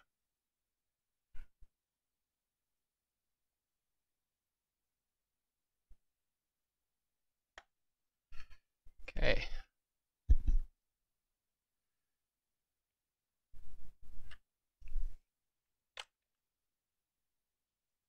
Right. So let's copy this to here. 2, 3, 4, 5, 6, 7. That goes here, that goes here, that goes here, that goes here, that goes here, that goes here. That's called light 2, light 3. Let's do that. Light 5, light 6, light 7. Okay. And I want all of these lights to have the same coordinates as 0.06 and 0.8. 0.06 and 0.8. Bingo! Rotation, I think, should be 0 for all of them. Oh, okay. I don't think we want the halos. Okay, so there we go. That's our light sources. Apply, save. And I suppose for now I want these light sources to be turned off. And I will turn them on in code. Okay, so that much for the modeling. I know that I still need to turn the buttons into actual clickable buttons, you know, KM selectables, but we'll get to that later. The next thing that I'm gonna do is search right across that line for you, is open Visual Studio with the actual project. And you will notice that I have this template here. This was created by IF Beatle, implemented by Timwe. There we go. And I want a buttons KM selectable. I want a light source array, and yeah, I think that's it already, huh? Okay, so obviously the KM selectable arrays I will not yet assign, but the lights I'm totally going to assign. So let's take all of these lights and put them right here. Ta-da! 7 of them. And here we go. Apply, save. Okay, so now I can actually close this Visual Studio because I want to use the other one. I'm just going to start a coroutine and just call it flashing or whatever. And so for now, I'm just gonna say while true, set all of the lights off. So active is enabled, Ah, yes. Okay, enable equals false, and then lights so we have 7 of them, but I think I'll just go lights.length here just to be sure, and enable that one. I want to wait maybe 0.1 seconds here, and then maybe 0.7 seconds here or something. And now if I run this,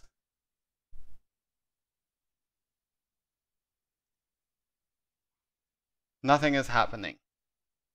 Okay, there's nothing in the console either. Ooh, the light sources are indeed turning on and off.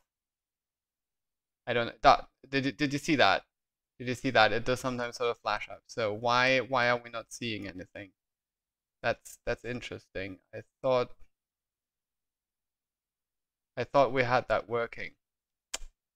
Okay, let's turn it off. So if I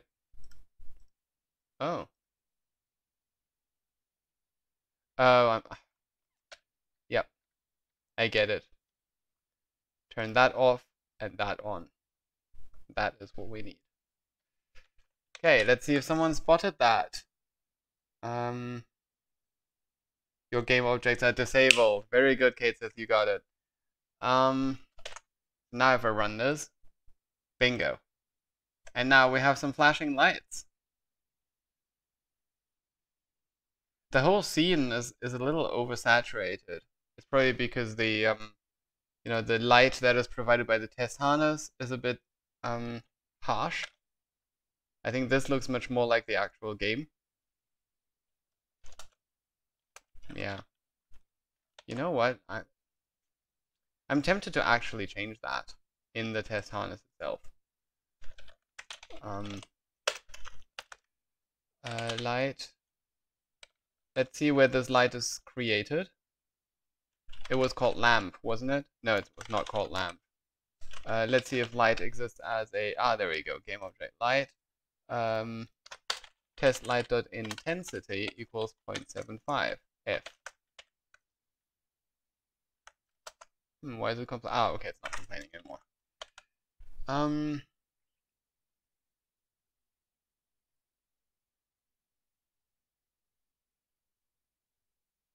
Yeah, you're right. White and cyan are a bit missable. So I'm actually going to make these buttons darker.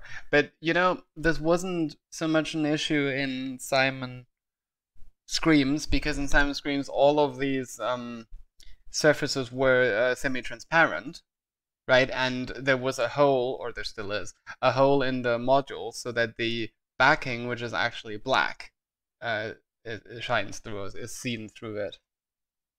Blue isn't flashing within the testing. Well, maybe it just didn't out of coincidence, but I assure you that it would sometimes. I mean, it's just by random, you know, by random chance you might not get blue. Okay, so let's just change the white a little bit, I guess. I'm actually tempted to change all of them, to be honest. The magenta is a bit bright as well. Let's see about that. The red could also do a bit less. Yeah. Yellow definitely. There we go. Green. Yeah, that looks much better. I should have done that sooner. And cyan. Absolutely boink. There we go. Okay. Save. Run.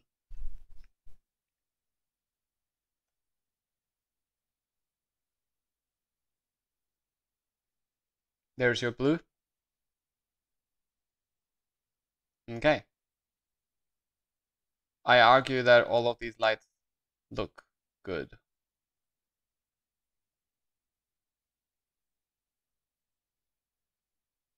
Yeah.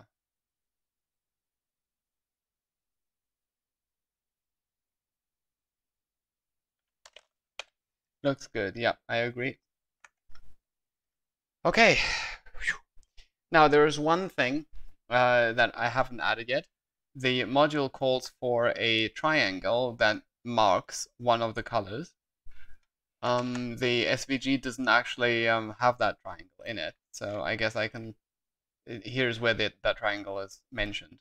So I guess I can place that anywhere. And I am actually tempted to place it on the inside rather than on the outside. Because that will allow me to make these buttons just very slightly bigger, make them, you know, sort of fill the entire module. Like that. Let's see if we rotate it slightly. I think I want to rotate it more. Oh, damn it. It's, 10 is a really good choice. Okay, yeah, let's leave it at that. Okay, so now I'm going to add a triangle object. Okay, so we know that the buttons are in a coordinate system where this thing here is a vertical line.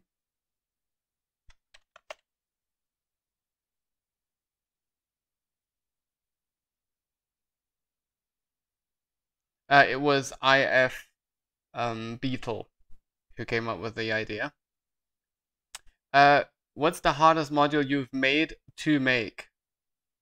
The hardest that I've made is probably Hexamaze if you try to solve it without the interactive. But if you do count the interactive, then I don't know, maybe Simon Says. A lot of people find that very hard.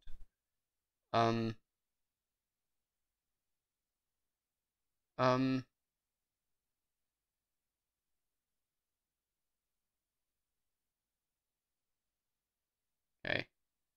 Right, okay, so you guys can agree upon the SFX. Yeah, it's hard for me to say now what my hardest module is because I've played many of them a lot, so you know I'm more familiar with them. Simon Says is still a bit new, so I'm still, you know, getting used to it.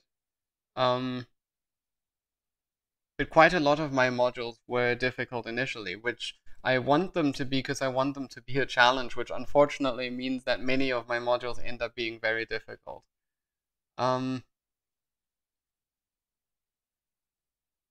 Oh, hardest to make, not to solve. Okay, that's a very good question. Well, Hexamaze is certainly one up there because, you know, I had to implement hexagonal grids. I had to implement this whole I implemented an algorithm that would generate me the hexagonal maze, the big maze. You know, and that algorithm isn't in the module. The module just has all the walls hard coded in it. But the algorithm is in KTANE stuff. You can take a look at it there. And it took me several iterations of that algorithm to get a good hexagonal maze.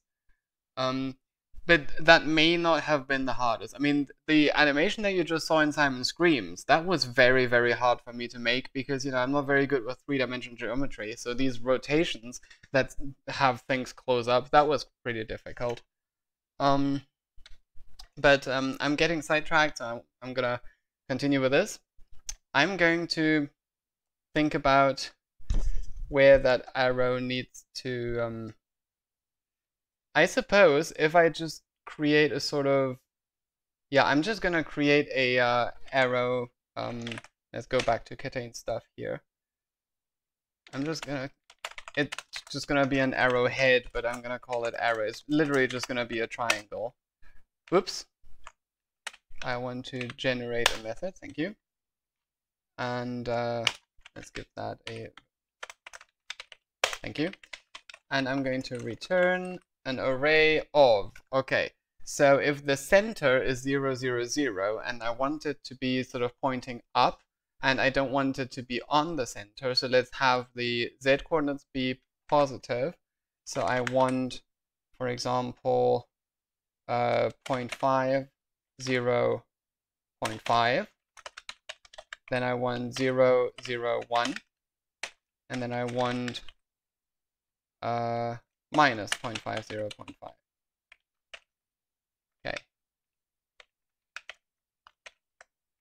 Right, and then for each of these points, I want to give them a normal, which is 0, 1, 0, and then make that into an array. Okay, what is it complaining? Oh, no. Oh, right, okay, yield. Okay, now let's put that arrow in here. Take that out. Yes. Delete that. Click apply and change the size of that, I guess.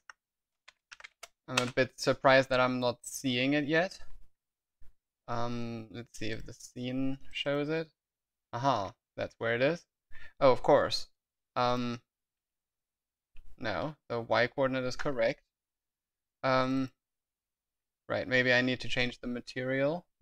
Let's steal that material from here, put it in oops, put it in here, and change it to this.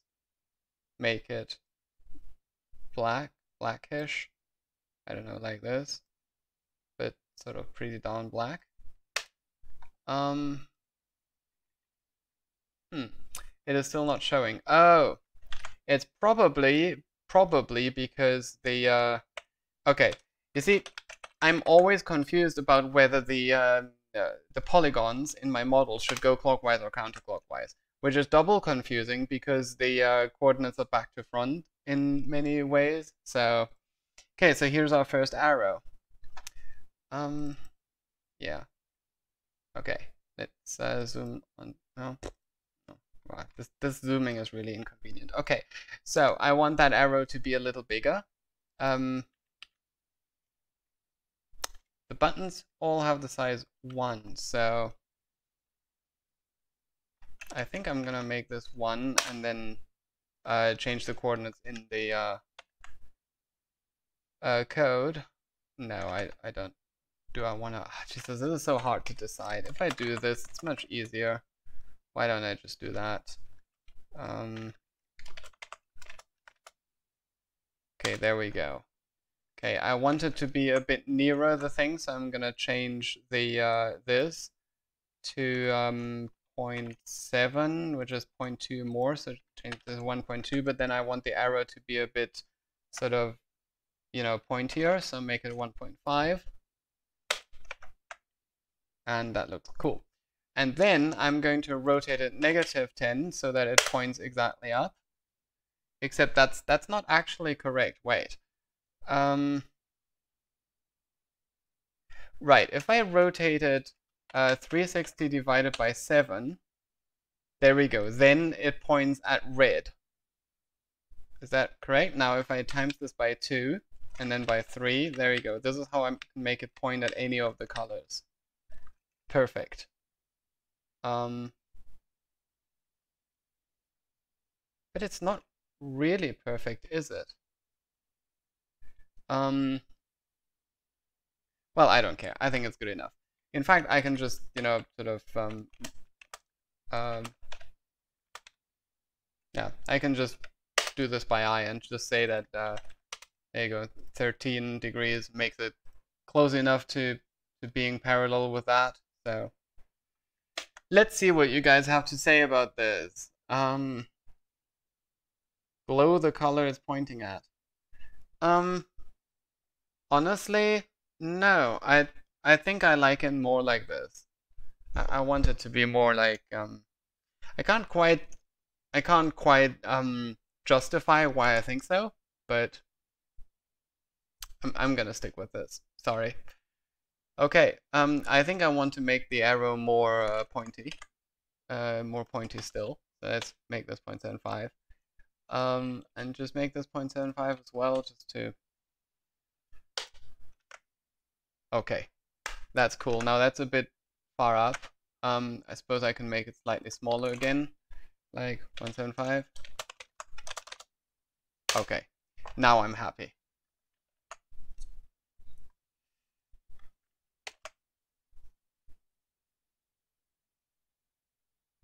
Okay, so in the code for the module, which is this, right, I need the arrow, so let's give it the transform of the arrow.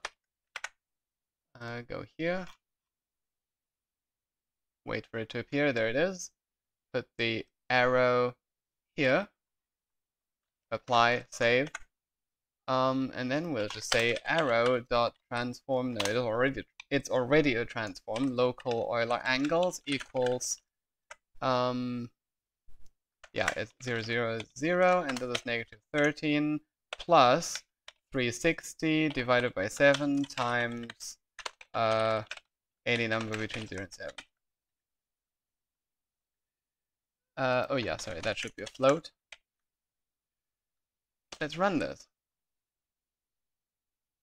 Not run this in Visual Studio, but let's go to Unity and run it here. And now the triangle points at cyan. Run it again. And now the triangle points at cyan. Run it again. And now it points at magenta. Okay, I'm fairly confident that this is correct. There we go. Yellow. Okay, so that is cool. Okay. I need to take another drink. I did not realize that my mouth would get so dry so quickly. And I've only been streaming now for 2 hours.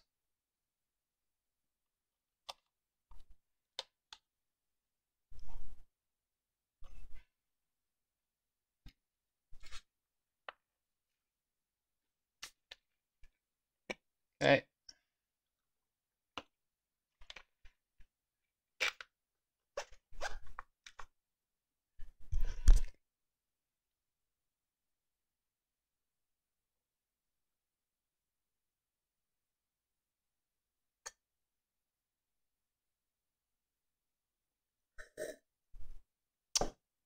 Okay, that was the end of the intermission. It is currently being judged by a beetle. Okay. Oh, you mean the audio? Okay, we'll take a listen to that later. Now, I need to make the buttons selectables. And in order for them to be selectable, they need a highlight.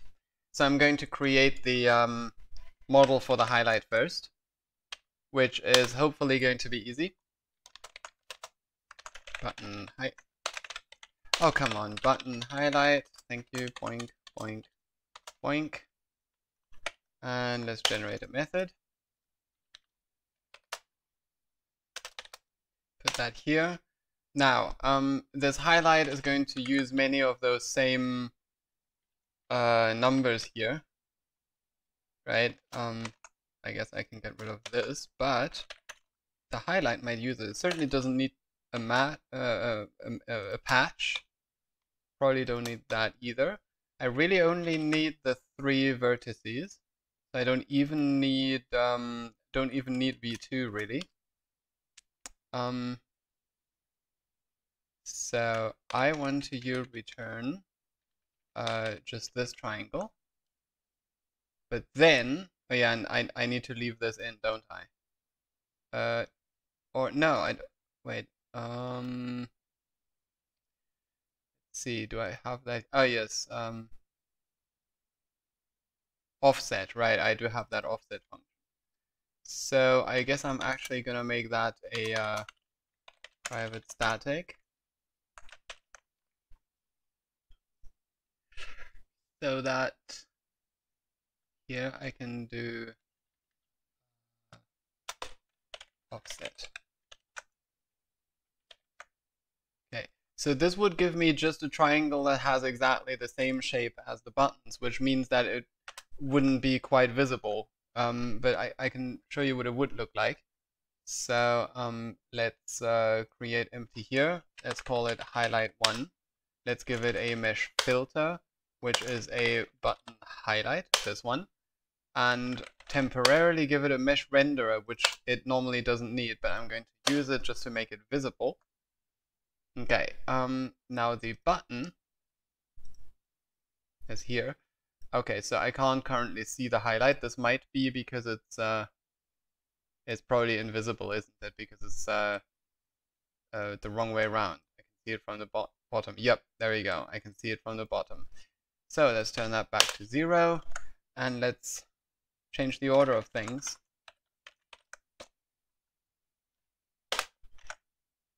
Okay, So now you can kind of see the highlight, but you can see it's Z fighting with the button. It's actually Z fighting with the module itself as well. I'm actually a bit surprised that it's Z fighting with the corner of the button. I'm gonna have to take a look at that later.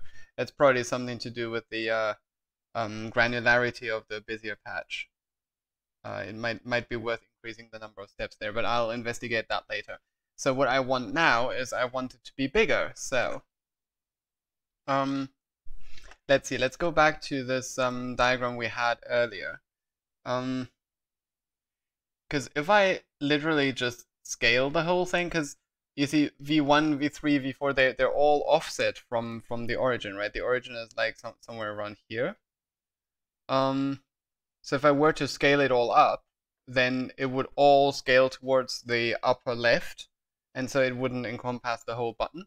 So what I'm going to do is I'm going to scale it about this point here, which we already calculated here. We have a C, right? So I'm going to do the following. I'm going to P minus C. That gives me, so now the point is centered about C. Then I can multiply this by a factor like 1.1 or something, right? And then I can offset that. Okay, let's see if that works. Oh, sorry, I need to plus C that again, don't I? So, okay, you can see the outline is now more like what I want, but for some reason it has become invisible again. Interesting. Yeah, so let's put that back to 0. 0.001, no. 0.05, 0.015, no. 0.15, Okay, not quite sure why it seems to expect to, Why is it below the button? No. That can't be it, can it? That the scaling actually moved it? No, it can't be, because the y coordinate is always 0. Oh. The center point. Let's remove that. That explains that part. Okay, so now we want the highlight very slightly up so that it doesn't Z fight with the module. And then I think I want the scaling factor to be a bit bigger. 1.25 perhaps. Let's take a look at that. Yep, I think that is a size I can live with. Okay. It now seems... Am I going insane because now it's... No, it is still Z fighting. Okay, fine. So let's leave it at this. That looks totally fine. Okay. Do you want me to put this face in particular? Later, RPT. Let's do that outside of the stream, or you know, we can do this within the stream, but when I'm done with things. Yep, C sharp. It's C sharp. It's definitely C sharp. This is the advanced screams. Like screams is the advanced states, and states is the advanced says. Okay then.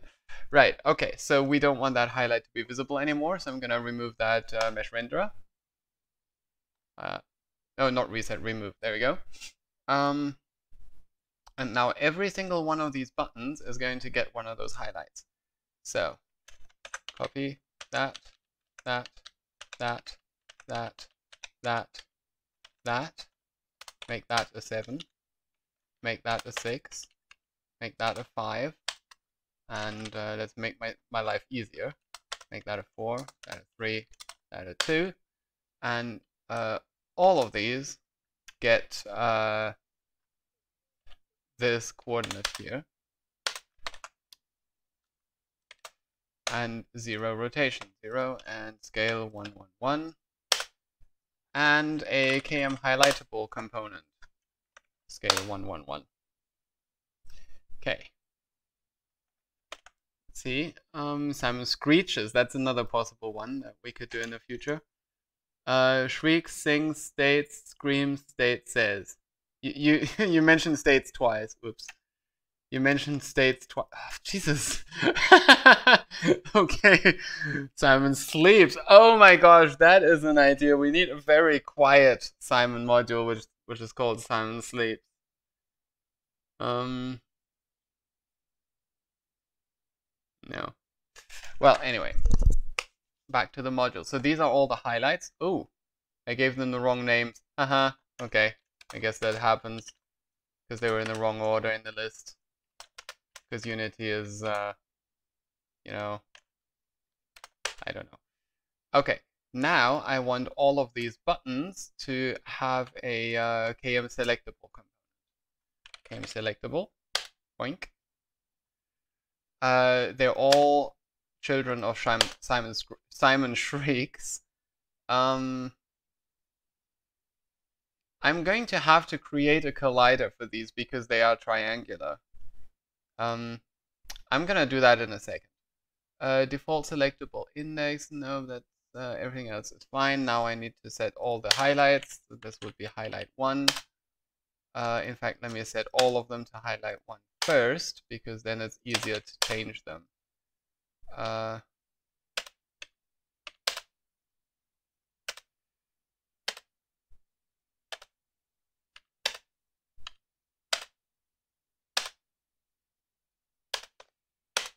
Okay, there we go. Now, I need to... Okay, so now we've defined all of these KM selectables, but the component itself doesn't know about them yet. That's what this children property here is for. Let's set that to 7. And let's put button 1. Let's do this to pre-fill it. And then we have 2, 3, 4, 5. That was 6, 5, 6, 7. Let's see what you guys have to say. Simon squeals. Are you a mod on Luke's? I don't know, maybe. Simon shows. A module about what Simon watches on his Saturdays. You know what shows on Saturdays, right, Raider? Question. Just try to install Visual Studio, but it says please uninstall 30. Yeah, so I guess you'll have to do that. You have to uninstall the 32-bit version. Okay.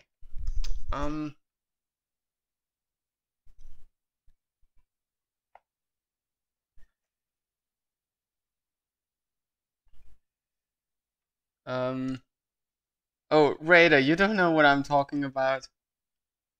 You haven't watched TV in a while. Okay, that's fair. Neither have I. So it's good. Okay, so now they're all KM selectables. They're all children. Now I also need to assign them to this buttons array. So let's do that. Click, click. Put them in here. 1, 2, 3, 4, 5, 6, 7. Apply, save. And while I'm at it, I think I also want the materials. Public material button colors. Let's put that here. Okay, so now we have button colors here, and we're gonna put these in there. I'm going to reorder these, but you know, Unity doesn't let me just drag and drop them. So what I'm actually gonna do is I'm actually gonna open the Simon Shrieks assets, Simon Shrieks prefab, and look at button colors. There you go. Okay, so here, these are the materials that I just assigned. So I can just move them around. Like for example, I put red there, and bang, it's at the top. And I want yellow next, so let's move that here. And then I want green, and then cyan, and then blue. Green, cyan, blue, magenta, white. No, I want white first, and then magenta. Yep. Phew.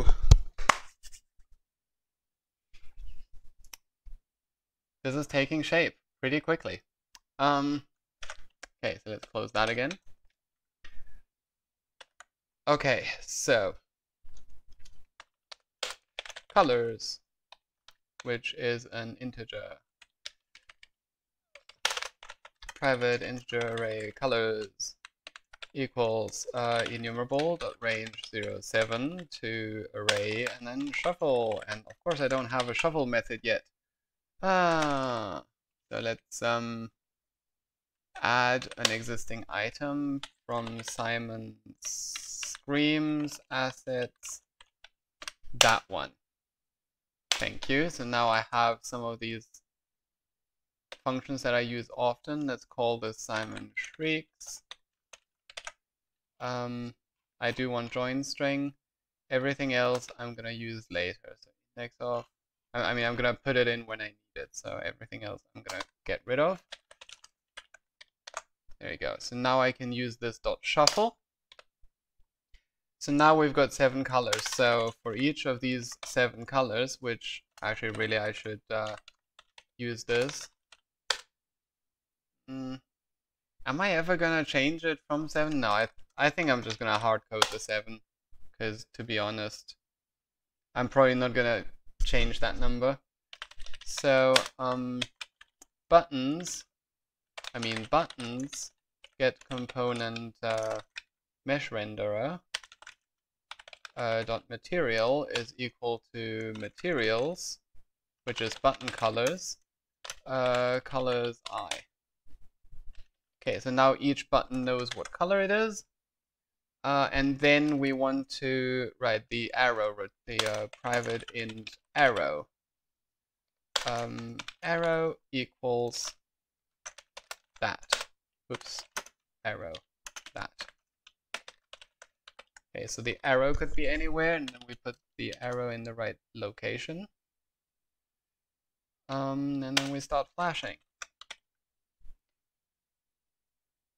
Okay, so now the buttons will be in random order. I'm gonna hook up the on interact as well. Now here's an interesting thing. A lot of I mean the common wisdom is at this point here to go plus equals and then delegate, you know, and then return false, and then to have your code here.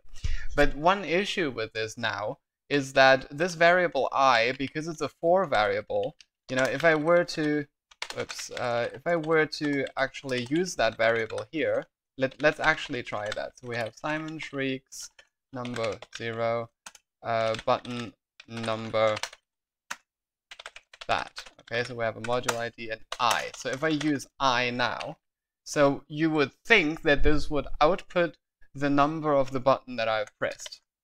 And the buttons are of course numbered from 0 to 6, because there are 7 of them and you start at 0, so 0 to 6. But you will find that when I click on them, it will always say button number 7. No matter which one I click on, it always says button number 7, right?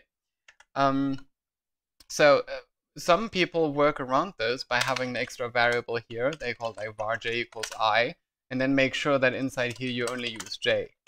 Right, but I find that dumb for several reasons. Like, firstly, you have a separate variable, you know, that just copies a value, and you have to remember, this is the important part that hampers the maintainability of this code. You have to remember inside this delegate to not use I and only use j. And the names I and j don't really tell you that. So here is what I do instead. I create a method called button press handler or something like that, or get button press handler. This method will take the button index as a parameter, which at this point I can make it an I, and then it returns the delegate from there. So why does that work? Well, instead of having the separate variable, it now becomes the parameter of the method. So it is passed here and then saved here, so to speak. And then when the delegate is invoked, it remembers the value that the parameter had when this method was called, rather than the variable that the for loop has. So, right, the second thing is that instead of the plus equals, I tend to use equals because no one else is going to assign another delegate, and you don't really want multiple delegates on it anyway. So you shouldn't really combine them. You should just assign the one that you want.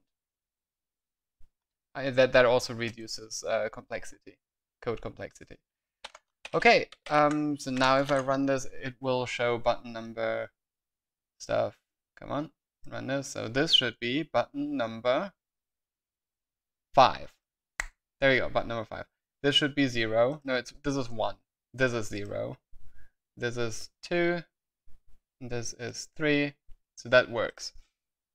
Now you will notice, some of you have probably noticed this, that as I move the mouse around, the highlights seem to sort of flash around, and you notice that when I'm here, the magenta one is highlighted, even though my mouse is clearly on the cyan one. So this is why I said I needed those colliders, because right now, what Unity does, I can show you this in the scene view here, because they don't have colliders on their own, it has actually assigned colliders to it, and you can see this sort of green box around it. Okay, so this is a box that goes all the way around the extent of the mesh. Actually, the highlight mesh, not the button mesh, which is why it's completely flat. But anyway, the point is you can see that it's a rectangle. It will always sort of make it a rectangle shape. And that's why, so the if you look at the magenta one, right, that rectangle shape, easier to see here, extends way beyond the size of the magenta button. It goes into the cyan one. So we are going to use a collider to avoid this issue, and also to avoid the issue of having it completely flat. Because if it's completely flat, it turns out that VR users cannot click on these buttons. Because if it's completely flat, then your pointer in VR, which is a pointer in 3D space, will never be inside of it. Okay, so here's how we're going to do a collider. We're going to generate yet another mesh, call it the button collider, and it's going to be kind of like the button highlight, except this time we are not going to multiply this by 1.25, which means that we can just do that. Instead, we are going to extrude. Oh, I only have extruded test. I thought I had an actual. Hang on, let me see what this does. Oh, extrude. There we go. I do have an extrude method, but I have to apply it to the array. So let's do that. Dot extrude. Still doesn't. What does it expect? It expect. Oh, okay. It wants points, which are 2-dimensional points, rather than PTs, which are 3-dimensional points. So, I'm going to get rid of that first of all. I'm going to make them all 2-dimensional points, for which I have this handy method called P. So boink and boink. And there you go. And I don't actually need P2, so I'm going to remove that. I don't need. Yeah, I do need H, and I do need angle, so I'll leave all of that. And now these are points. I can right. Do I want to do the offsetting here? Yeah, I think I do. So I'm just going to copy and paste this code. And instead of a PT, this is now a point D.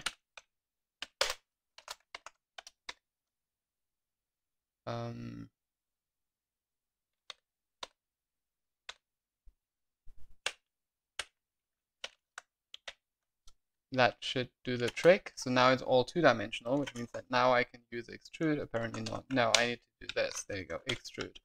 Whew, okay, the depth.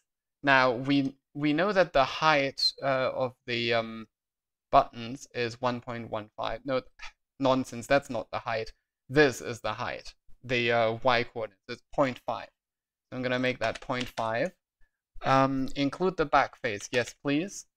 I don't really care about the normals, so let's do that.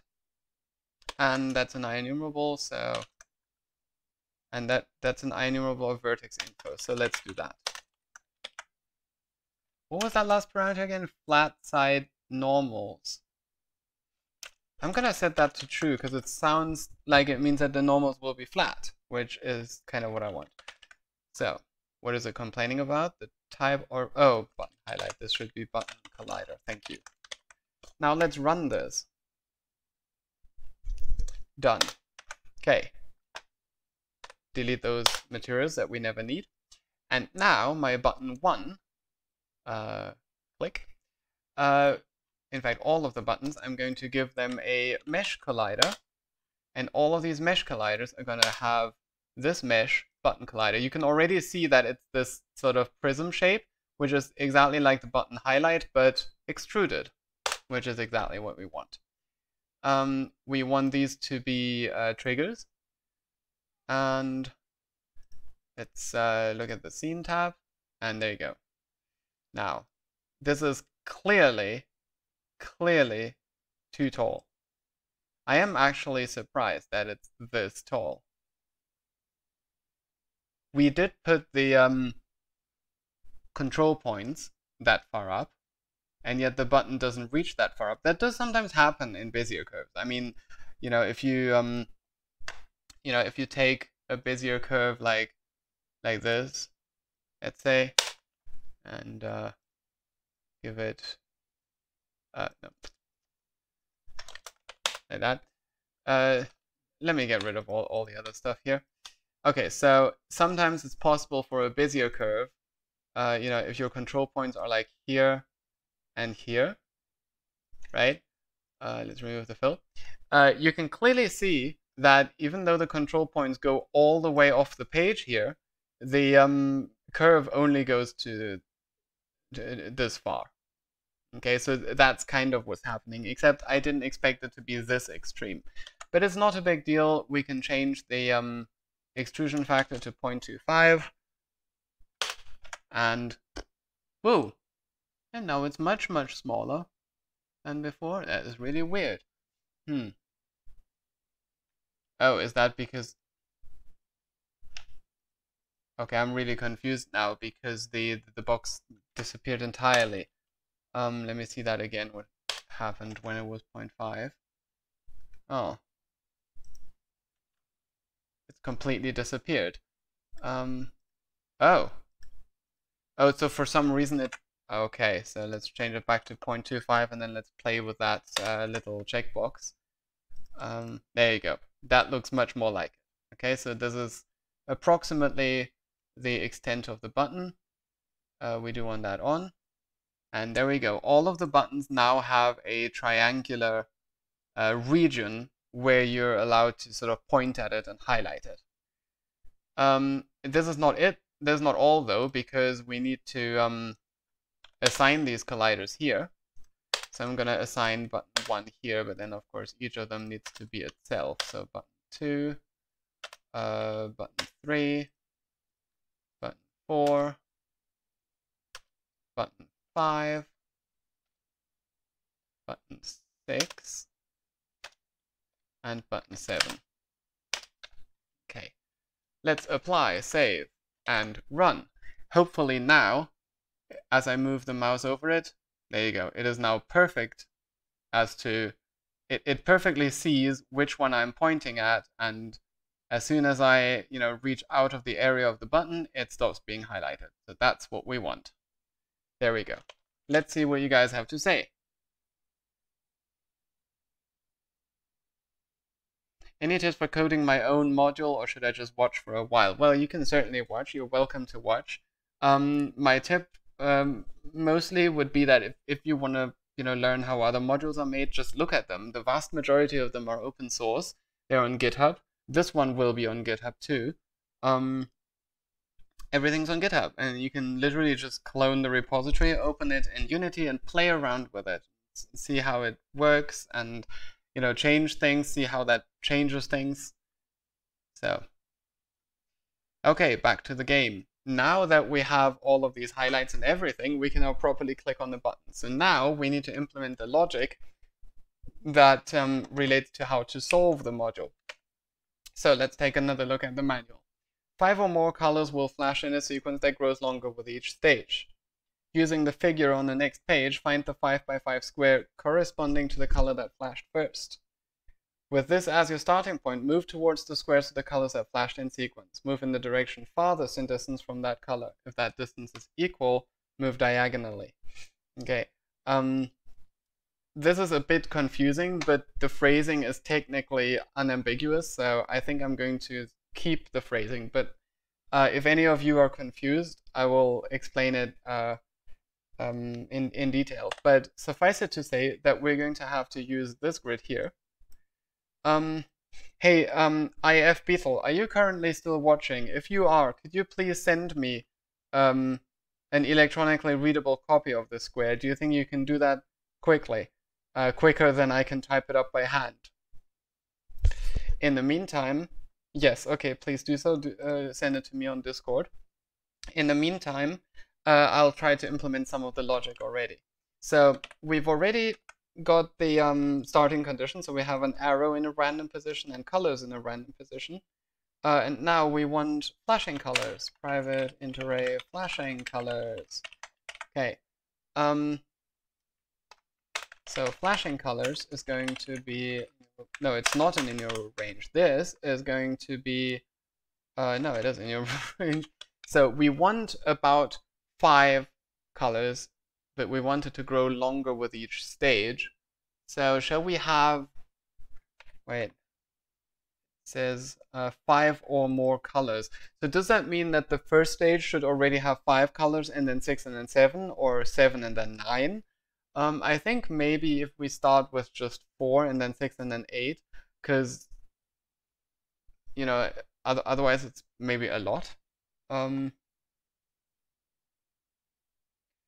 stage count, like, very good point. I should probably do that.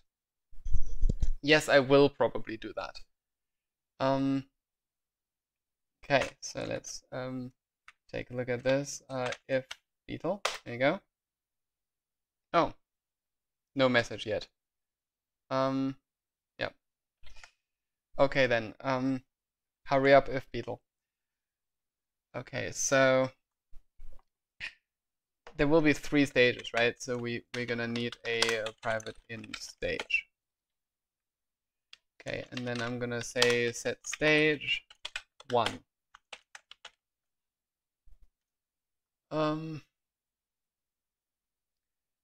Okay, so the flashing colors. Now in that array flashing colors, I'm just gonna put all of the colors. So for now, I'm gonna make it 4, 6, 8, because I think 5, 7, 9 is a bit much, and if it's just 5, 6, 7, then there's not much to do in the second and third stage. Well, actually there is, because you need to count through the entire square of colors, which is 25 colors. Oh well. I'm gonna make it 4, 6, 8. So I'm gonna decide on all 8 colors straight away. For each of these, rnd.range 0, 7. So we have an array. There you go. Whoops.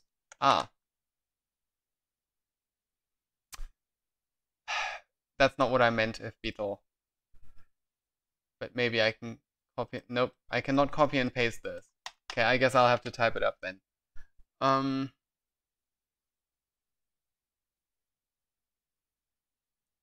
Goldude, I'm not at 45 yet.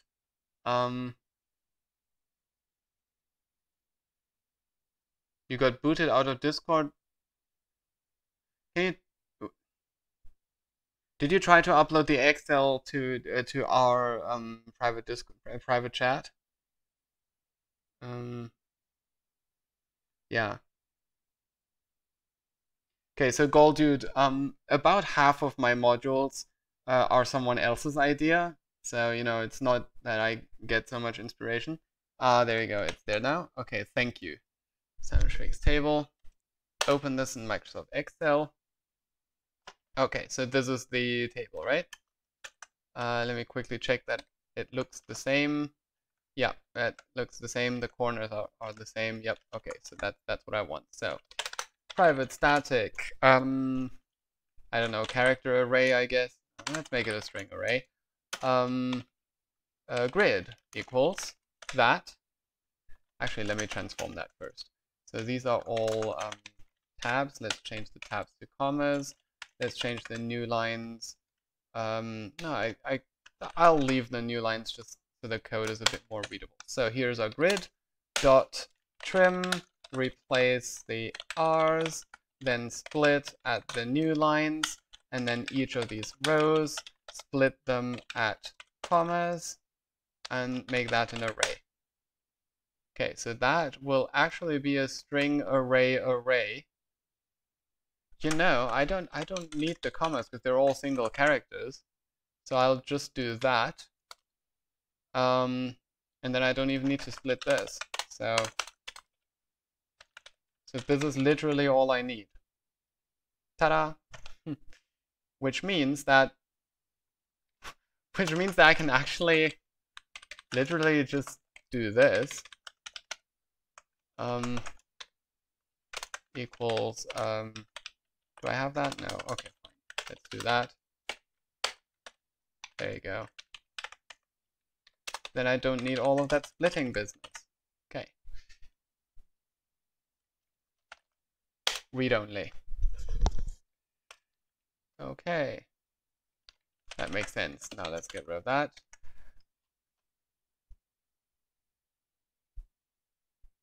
Okay, now set stage. You know, I don't really need that. Let's just do that. Okay. Now, private int colors to press and private int sub progress within the current stage. Okay. So I do actually want to set stage because I want that to calculate the solution. So new stage, stage equals new stage, sub progress equals 0, and solution. No, what did I? Colors to press equals, well, I guess new list int. Okay. So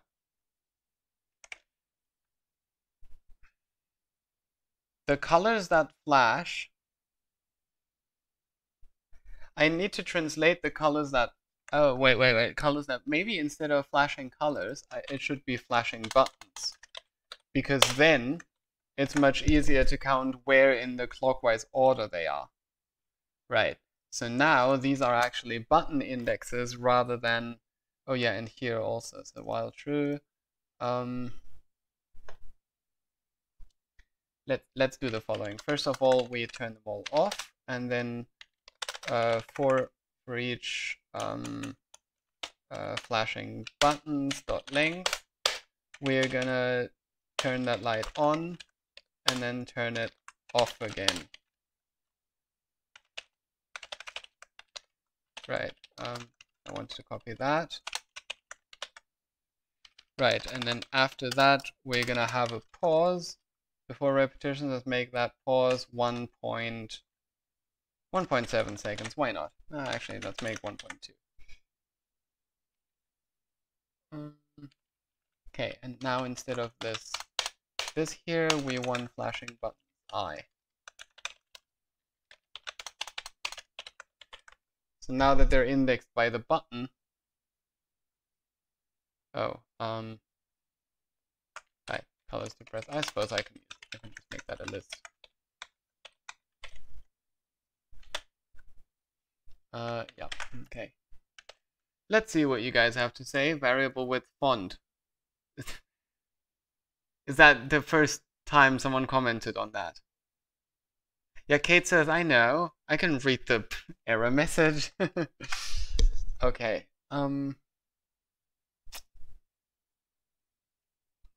Okay. So let's see. We're gonna have a x and y coordinate within the grid. Okay, so we start with the center of the 5x5 grid of the first flashing color. So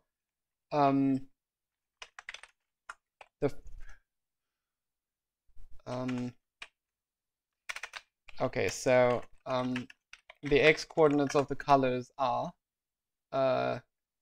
2, 8, 2, 8, and then 2, 8 again, and then 5. Okay, these are the x coordinates. The y coordinates are 2, 2, 5, 5, no, 8, 8, and then 5, 5, 5. Okay, so we start with x's of flashing buttons. Okay, so we have our flashing buttons and we have an arrow that points somewhere. So if the arrow points at, let's say, button number 1, then we need to treat flashing buttons 1 as 0. Right? Because the one that the arrow points at is 0 in this list. Right? And then the one after that is 1 in this list. So I need to subtract arrow, but then keep it between 0 and 6. Okay, so I want flashing button 0 plus 7 minus arrow, and then take that whole thing modulo 7. I think that is correct. Right, and then y is of course the same with y's. Okay. And now, for each of the other flashing buttons, starting at index 1, because we've already processed number 0, Oof was using lavatory. Whatever. Okay.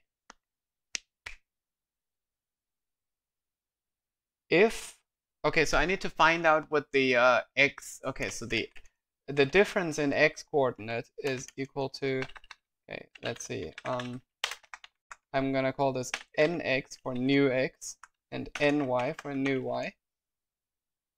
Okay. So the delta x is equal to the absolute value of x minus nx, and dy equals math.abs of y minus ny. Okay, I want this to be ints, so I can put them side by side. And I also want to know whether we're going left or right. So the sine of x is equal to sine, yep, sine of x minus nx. Because so that if nx is smaller, yeah, we want nx minus x. So that if nx is smaller, we want it to be negative because we're going to the left. Okay, sy is equal to math.sine ny minus y. There you go. Now, if dx is greater than dy, then x plus equals the sine of x. Else, if dx is less than dy, then y plus equal sy. Else, now we need to go in a diagonal.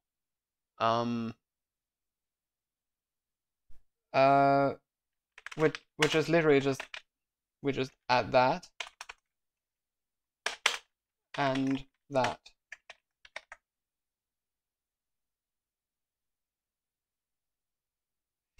Okay, so why don't we do this? If dx is greater or equal to y, and if it's less than or equal to y. Oh, clever. Okay. Now, I claim that this will never move the square outside of the boundaries of where it should be. So, debug.log format, Simon Shrieks, final square center, module ID xy.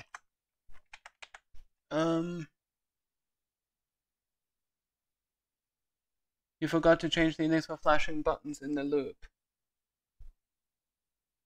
Yeah, thank you. Thank you. Thank you. Whew. Okay, thank you. That was very good that you spotted that. Now let's run this.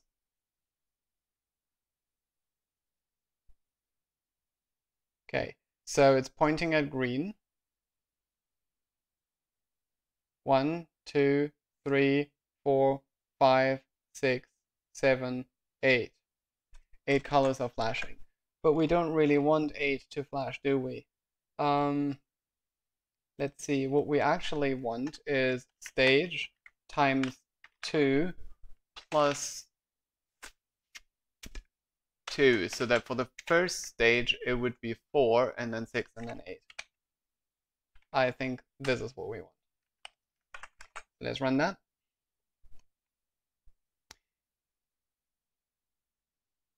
Bingo. So we have green, green, green, white. Okay, I'm actually just gonna so we have green, which is the one clockwise, so it would be this square here. This square here. Okay, this is perhaps easy to read. And then we have the marked one. We're going only and only once in that direction. So the square is actually this one, RC, Y, BY, BW.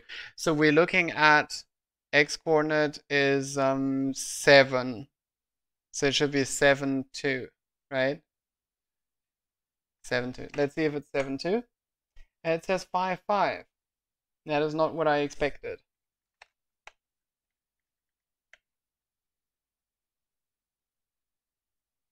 You forgot to change? No, okay. 1 index stage counter. Do you want me to change that? I mean, you're quite right. I don't usually, I don't usually. So, okay, let's change that to 0. So, here we actually want the same thing as before. So it's actually stage times 2 plus 4, and then this is plus 4. That's why we got 5, 5, because it was still going all the way. So let's try this. Okay, it was purple, blue, green, red. So we start with 3 clockwise, which is this one down here. Purple, so blue, green, red. So it's 0, 4, and 5. Okay, so we're here, and 0 is the top left, so we're here, and then 4, was it 4 and 5? Such bad memory. Yes, it was, wasn't it? Green and then red, yes. So we're now going in the direction of that, so that would be left, and then the direction of that, which is actually diagonal here. So now I expect the answer to be 7, 6. 3, 6. Let's see, 0, 1, 2, 3. 2, 3. We start with this one, definitely. Okay, so I guess I'll have to output all of the calculations. So starting square after steps I. Okay, let's see. Okay, it was cyan, red, blue, white. So that's 5, 1, 6, 0, 5, 1, 6, 0. 5, 1, 6, 0. So 5 means we're here. 1 means we're going up. 5, 1, 6. 6 is the center, so we're now going here. 5, 1, 6, 0. So now we're going left again. So I expect 6, 4. I'm getting 4, 4. Okay, it started at 2, 5 instead of hang on. 2, 3, 4, 5. This is definitely number 5. 0, 1, 2, 3, 4, 5. It should have started at 8, 5. But it started at 2, 5. So let's see. What's the arrow? I didn't log that. Oh, I get it. Okay, so the problem, I think, is that this, yep, see, this is button number 0 in the array, but the arrow, yeah. So we need to change the rotation of the arrow. The arrow is wrongly rotated. We just, I'm just gonna wing it here and say arrow +1. There you go. So if arrow is 7, then it'll actually make it, 360 instead of 0, but I don't care. Because it comes out the same. Okay. So now we have 1, 4, 3, 1, 4, 3, 0. 1, 4, 3, 0. So 1, 4 means we're going left. 3 means we're going down. 0, 0 means we're going left. So I expect 6, 3. 6, 3.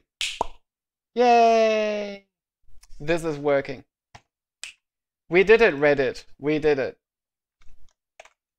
Okay. So now it generates the correct solution. Yeah, I think I want to put that here to the other variables. Now for the colors to press. So stage that square center, stage +1, get rid of that, get rid of that.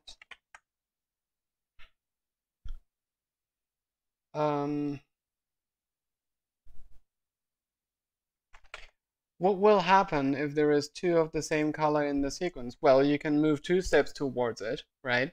So, for example, if you're in the bottom right, like here, and then this color here flashes twice, then you move left and then you move left again. If you're already at the center of the very one that flashed, then you just stay there. Then you just don't move at all. I mean, that's what the calculation currently does, because sign for both of them will be 0. Right. I hope that answers your question. Isn't there also a rule with the serial number vowel? Oh. Only press the colors with an even number. Oh, yeah, okay, so I haven't gotten that far yet. So we need to press the colored buttons in the order from least to most occurrences, and then filter out which ones of them occur an even or odd number of times. If colors tie on occurrence, press the tied colors in the order of their first occurrence. So I'm going to have, I'm still going to make this an int array because I'm going to have to do things. So first of all, let's count the colors using a dictionary from int to int. No, actually I can make this an int array, indexed by color. So for yeah, I want to call this variable x, and now I can't. So I'm going to change this to cx for center x and cy for center y. And now for x equals -2 to 2, and for y, count colors of grid of, so we want the y first, which is cy plus y, and then cx plus x plus, except that this gives us a character which is one of these, so private static read only string color names, names equals, I want, okay, I'm just gonna color, I mean, the order in which I put them in the string is irrelevant, so I'm gonna put them in my favorite order, which is red, yellow, green, cyan, blue, white, magenta. Okay, so now I'm going to say color names dot index of that. Okay, so now I've counted them. Okay, and now colors to press is equal to color names, where now each color name has a character and an index, right? And so let's see if the serial number contains a vowel or not a vowel, right? So we need to find out if it has a vowel. Right, let's just say var has vowel equals from get serial number letters dot any a-e-i-o-u dot contains. Okay, so that tells me if there is a vowel. So if it has a vowel, only press the colors with an even number occurrence. So count colors of index %2. Right, I can just do this. So if we have a vowel, then it needs to be even, otherwise odd. Okay, so that gives me the colors that I need to press to array, and now I'm going to sort them. Oh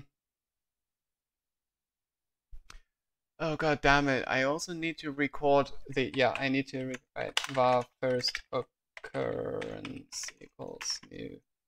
So for each color, I'm going to right. So var I need to count the number of cells. Start counting at 0 and add 1. And now the first occurrence of this color is equal to cells. Okay, so that way. No, wait, that would count the last occurrence. That would count the last occurrence of each color. I want the first occurrence of each color. Also, I just randomly realized that this will count. Oh, wait. Press the colored buttons, like all of them, even the ones that occurred 0 times, which is an even number of occurrences. So if the serial number does contain a vowel, then you will also have to press the ones that don't occur at all. Interesting. Oh, I got disconnected. I just made a version of the modcode which allows you to control the edge work on the fake bomb to help with testing that you might want to check out. Well, I can just, change the serial number in the test harness.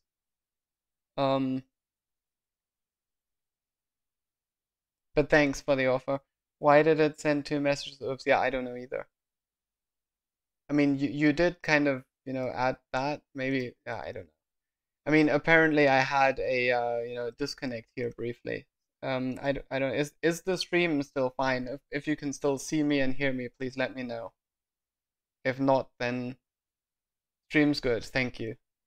Thank you. Okay. Whew.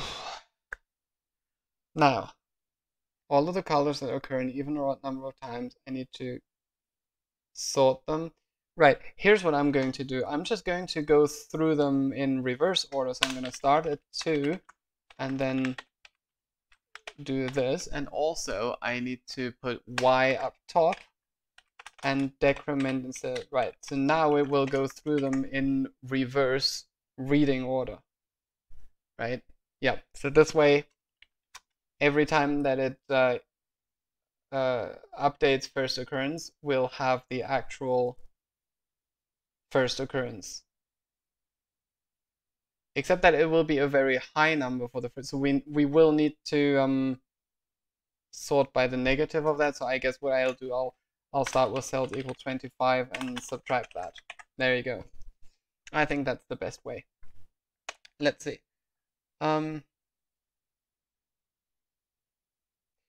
it was a chat only disconnect. Okay, good. Right, so can the char array? Oh, column. Oh, I see. Oh, damn it. Select. See, now I have an issue. So, okay, so here's what I'm going to do. I'm going to enumerable.range 0 to 7, where index, count colors, index, yeah. So we don't actually need the color names here. Yeah, we don't need them. So these are the colors to press, and then we need to sort that by, we have a overload here, there, comparison. let's see, comparison. Okay, that takes two values and presumably expects the +1 -1. So p1, p2, or let's call it v for value. Okay, so if so first of all we need to sort by the amount of occurrence, right? So count colors. So if count colors v1 greater count colors v2, then we return 1. Else, if it's less than that, we return -1. Else, if first occurrence of v1 is greater than first occurrence of v2, return 1. Else, if first occurrence of v1 is less than first, then return -1. Else, return 0. Now, ideally, this should never happen because the first occurrence is always going to be different. So either that or that is going to fire. But I don't care. I'm going to leave it like this. I want to compactify this. So if this is the case, then 1. Else, if this is the case, then -1. Else, if this is the case, then 1. Else, if this is the case, then -1. Else 0. There we go. That looks good. Okay, so now I want to output the log. Stage colors to press. Make it that. And we're gonna have colors to press. For each color, we change it to color name so that we can see the color name, and then join string with commas. Now let's see if we get the correct answer. Okay, so I'm gonna trust the square center now. So if the square center is 7, 6, then that would be here. This would be the B. So we're actually looking at these colors. Let's take a look. Okay, so let's see. Blue, we have how many? Can I somehow like brush width 25? There. So we have blue 1, 2, 3, 4, 5. Then we have red 1, 2, 3, 4, 5. Also 5. Then we have white 2.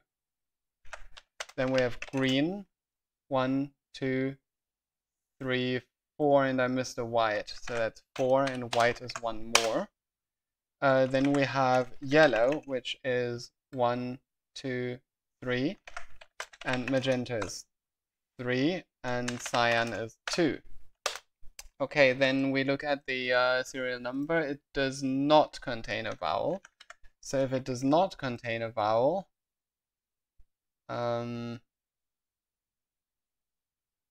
here, if this does not contain, press the colors with an odd number of occurrences. So we do not press green, and we do not press cyan. Copy this. Do not press that. Do not press that. And then we want to press these first. So that should be it. White, yellow, magenta, blue, red.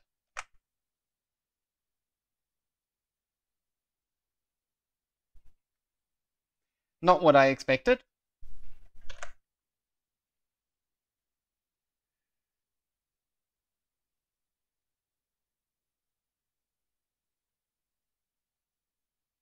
Okay. Right. So I guess I need a lot of logging then. So let's log a lot of stuff. So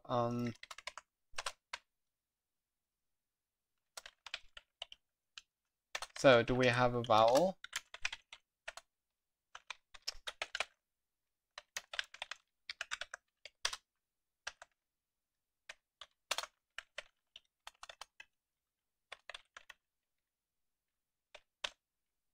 Whoops.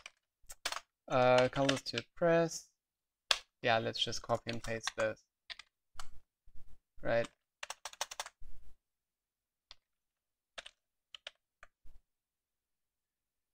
Let's see if any of you have anything to say. Sharding thing, don't know what that means. Make an assert false instead of the return 0.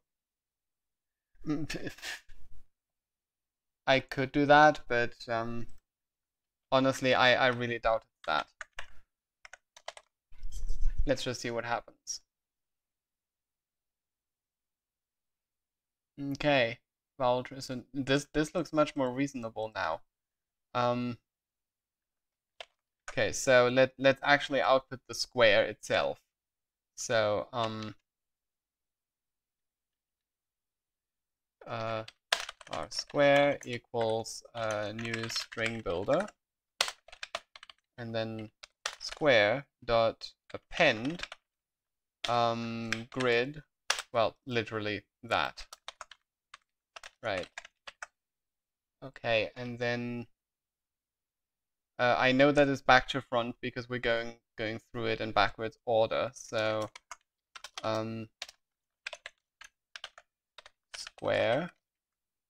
I'm gonna put a new line here and then say no. Actually, I don't need a new line. I'll just whatever. Square dot toString dot reverse dot join string. It's very inefficient, but I don't care because it's just debug. Okay, so if the square center is 4, 4, then we are here. So the square should be MYCRY. And it literally just says G. It literally just says G. Why did nobody notice this, that the minuses were missing here? Guys, I'm counting on you. This is the reason. This is the reason everything is falling apart in this world. No, just kidding. Okay, so now we have a square center 5, 5, so it's actually the square here. So let's see, yellow. Let me take that screenshot again. Let's copy that, go to the... Okay, so yellow. 1, 2, 3, 4. Then we have cyan, which is 1, 2, 3, 3. Then we have red, which is 1, 2, 3, 3. Then we have green, which is 1, 2, 3, 4, 5. Then we have blue, which is 1, 2, 3, 4. Then we have white, which is 1 and 2. Then we have magenta, which is 4. Okay, do we have a vowel? KZ1BT. No, we do not have a vowel. Vowel is false, which means if we do not have a vowel, press the odd number of occurrences. So not this, not this, not this, and then the 2 goes on top, so it's white, cyan, red, green. It missed out the white, because white is also even. Why did I miss that? Yep, okay. So white is, so this is actually correct. Cyan, red, green is the right answer. Cyan, red, green. Yay, module solved. Except it doesn't do anything yet when I click the buttons. So let's do that. Let's see. Okay, so now I guess we can get rid of this, get rid of this, get rid of this. So now we have the colors to press. I want this to be in the right order, so I'm just gonna put that here, change that to a 2, change that to a 1. And when you press the button, let's see. So first of all, we want audio.play game sound button press. I can change that later to buttons I transform. And buttons I transform, no, not transform, add interaction punch, 0.4. Are the generation algorithms for vanilla modules documented? I don't know about documented, but KTANE has a pretty deep understanding of them. So you can probably ask him.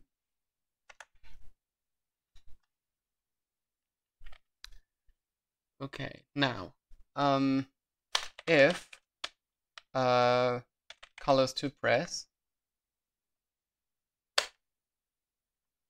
at the current subprogress is equal to not flashing buttons, but button colors. The colors of the buttons. Oh, it's just colors, right? I called it colors.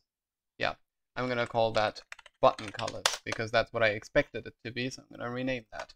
So if that is equal to the color of the button that I pressed, then I want to increase the subprogress, and now if subprogress is equal to 2 times is equal to colors to press dot length, then set stage stage +1. Okay. Else module dot handle strike. I don't need that. You pressed 1 when I expected 2. You pressed the button color I when I expect colors to press at the current subprogress. There you go. And then pressing 1 was correct.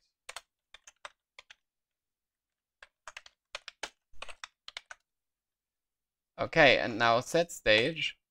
Let's see, if stage is equal to 3, then module.handlePass return.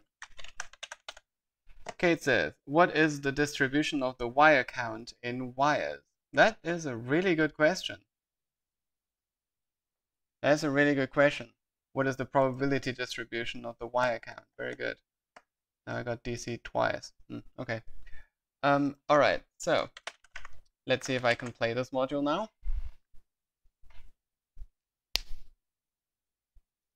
Stage 1 colors to press: yellow, cyan, white. Yellow, cyan, white.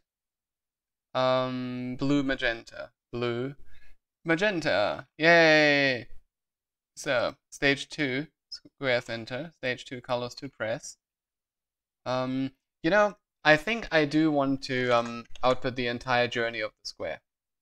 So I'm gonna have var journey is equal to string.format. No, it's gonna be a new string builder first of all, and then journey. Okay, fine. Journey.append format. Center x, center y. And then here, we're going to append that. Right, and then here we're just gonna say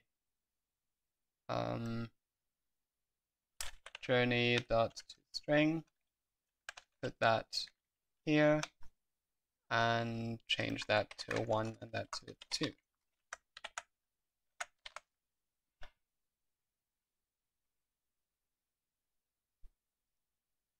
Square center 8877 8877. That's interesting. Okay, so that 3636. Let's see. 3 is this one, and 6 is that one. So yeah, 3636. Yep, that is correct. It ends up at 77. Stage 1 colors to press: green, white, yellow. Green, white, yellow. Stage 2, yeah. And then it continues its journey. Now we have red, cyan, green, red, cyan, green, and then red, cyan, green again, because it's, yeah, it ended up in the same place, same answer. Okay, now it continues flashing. I don't want it to continue flashing. So, while stage less than 3.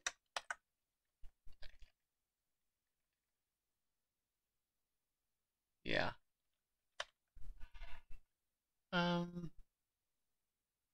thing is, you want it to stop flashing as soon as you press a button, and then resume flashing after a while if you stop pressing buttons. right? And then you want that to reset your input.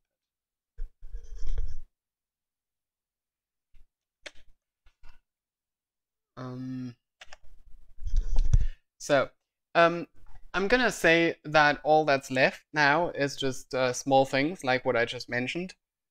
So I think the important parts are done. The manual. Oh, we have an index out of range exception. Oh well. Doesn't matter. I'll take care of that later. So I think all the important things are done. So I'm gonna end the stream here because the rest is gonna be relatively boring. Oh, I see why this happened. Yeah, okay. Stage less than 3 amp. There you go. Haha. Okay, so I'm going to finish up the rest tomorrow. For now, I think I've had enough, and I'm sure that all of you have had enough because I've been streaming for 4 hours 15 minutes now. So that's been quite an experience. Thank you all for watching. Hey Timmy, can I say something real quick? Make it snappy, as the crocodiles say. I'm going to clean up my desktop while I wait for you. Let's close that, and let's close that. Don't need that, don't need that, don't need that. Don't save. I suppose I don't need that either. Close without saving. I guess I don't need that either. Close without saving. Synonyms is meant to have 10 word pairs. Okay, that doesn't really relate to the topic of the stream, so we can talk about that in the chat. Anyone is welcome to join us in that chat. So, okay, so thank you all for watching. That was good fun, and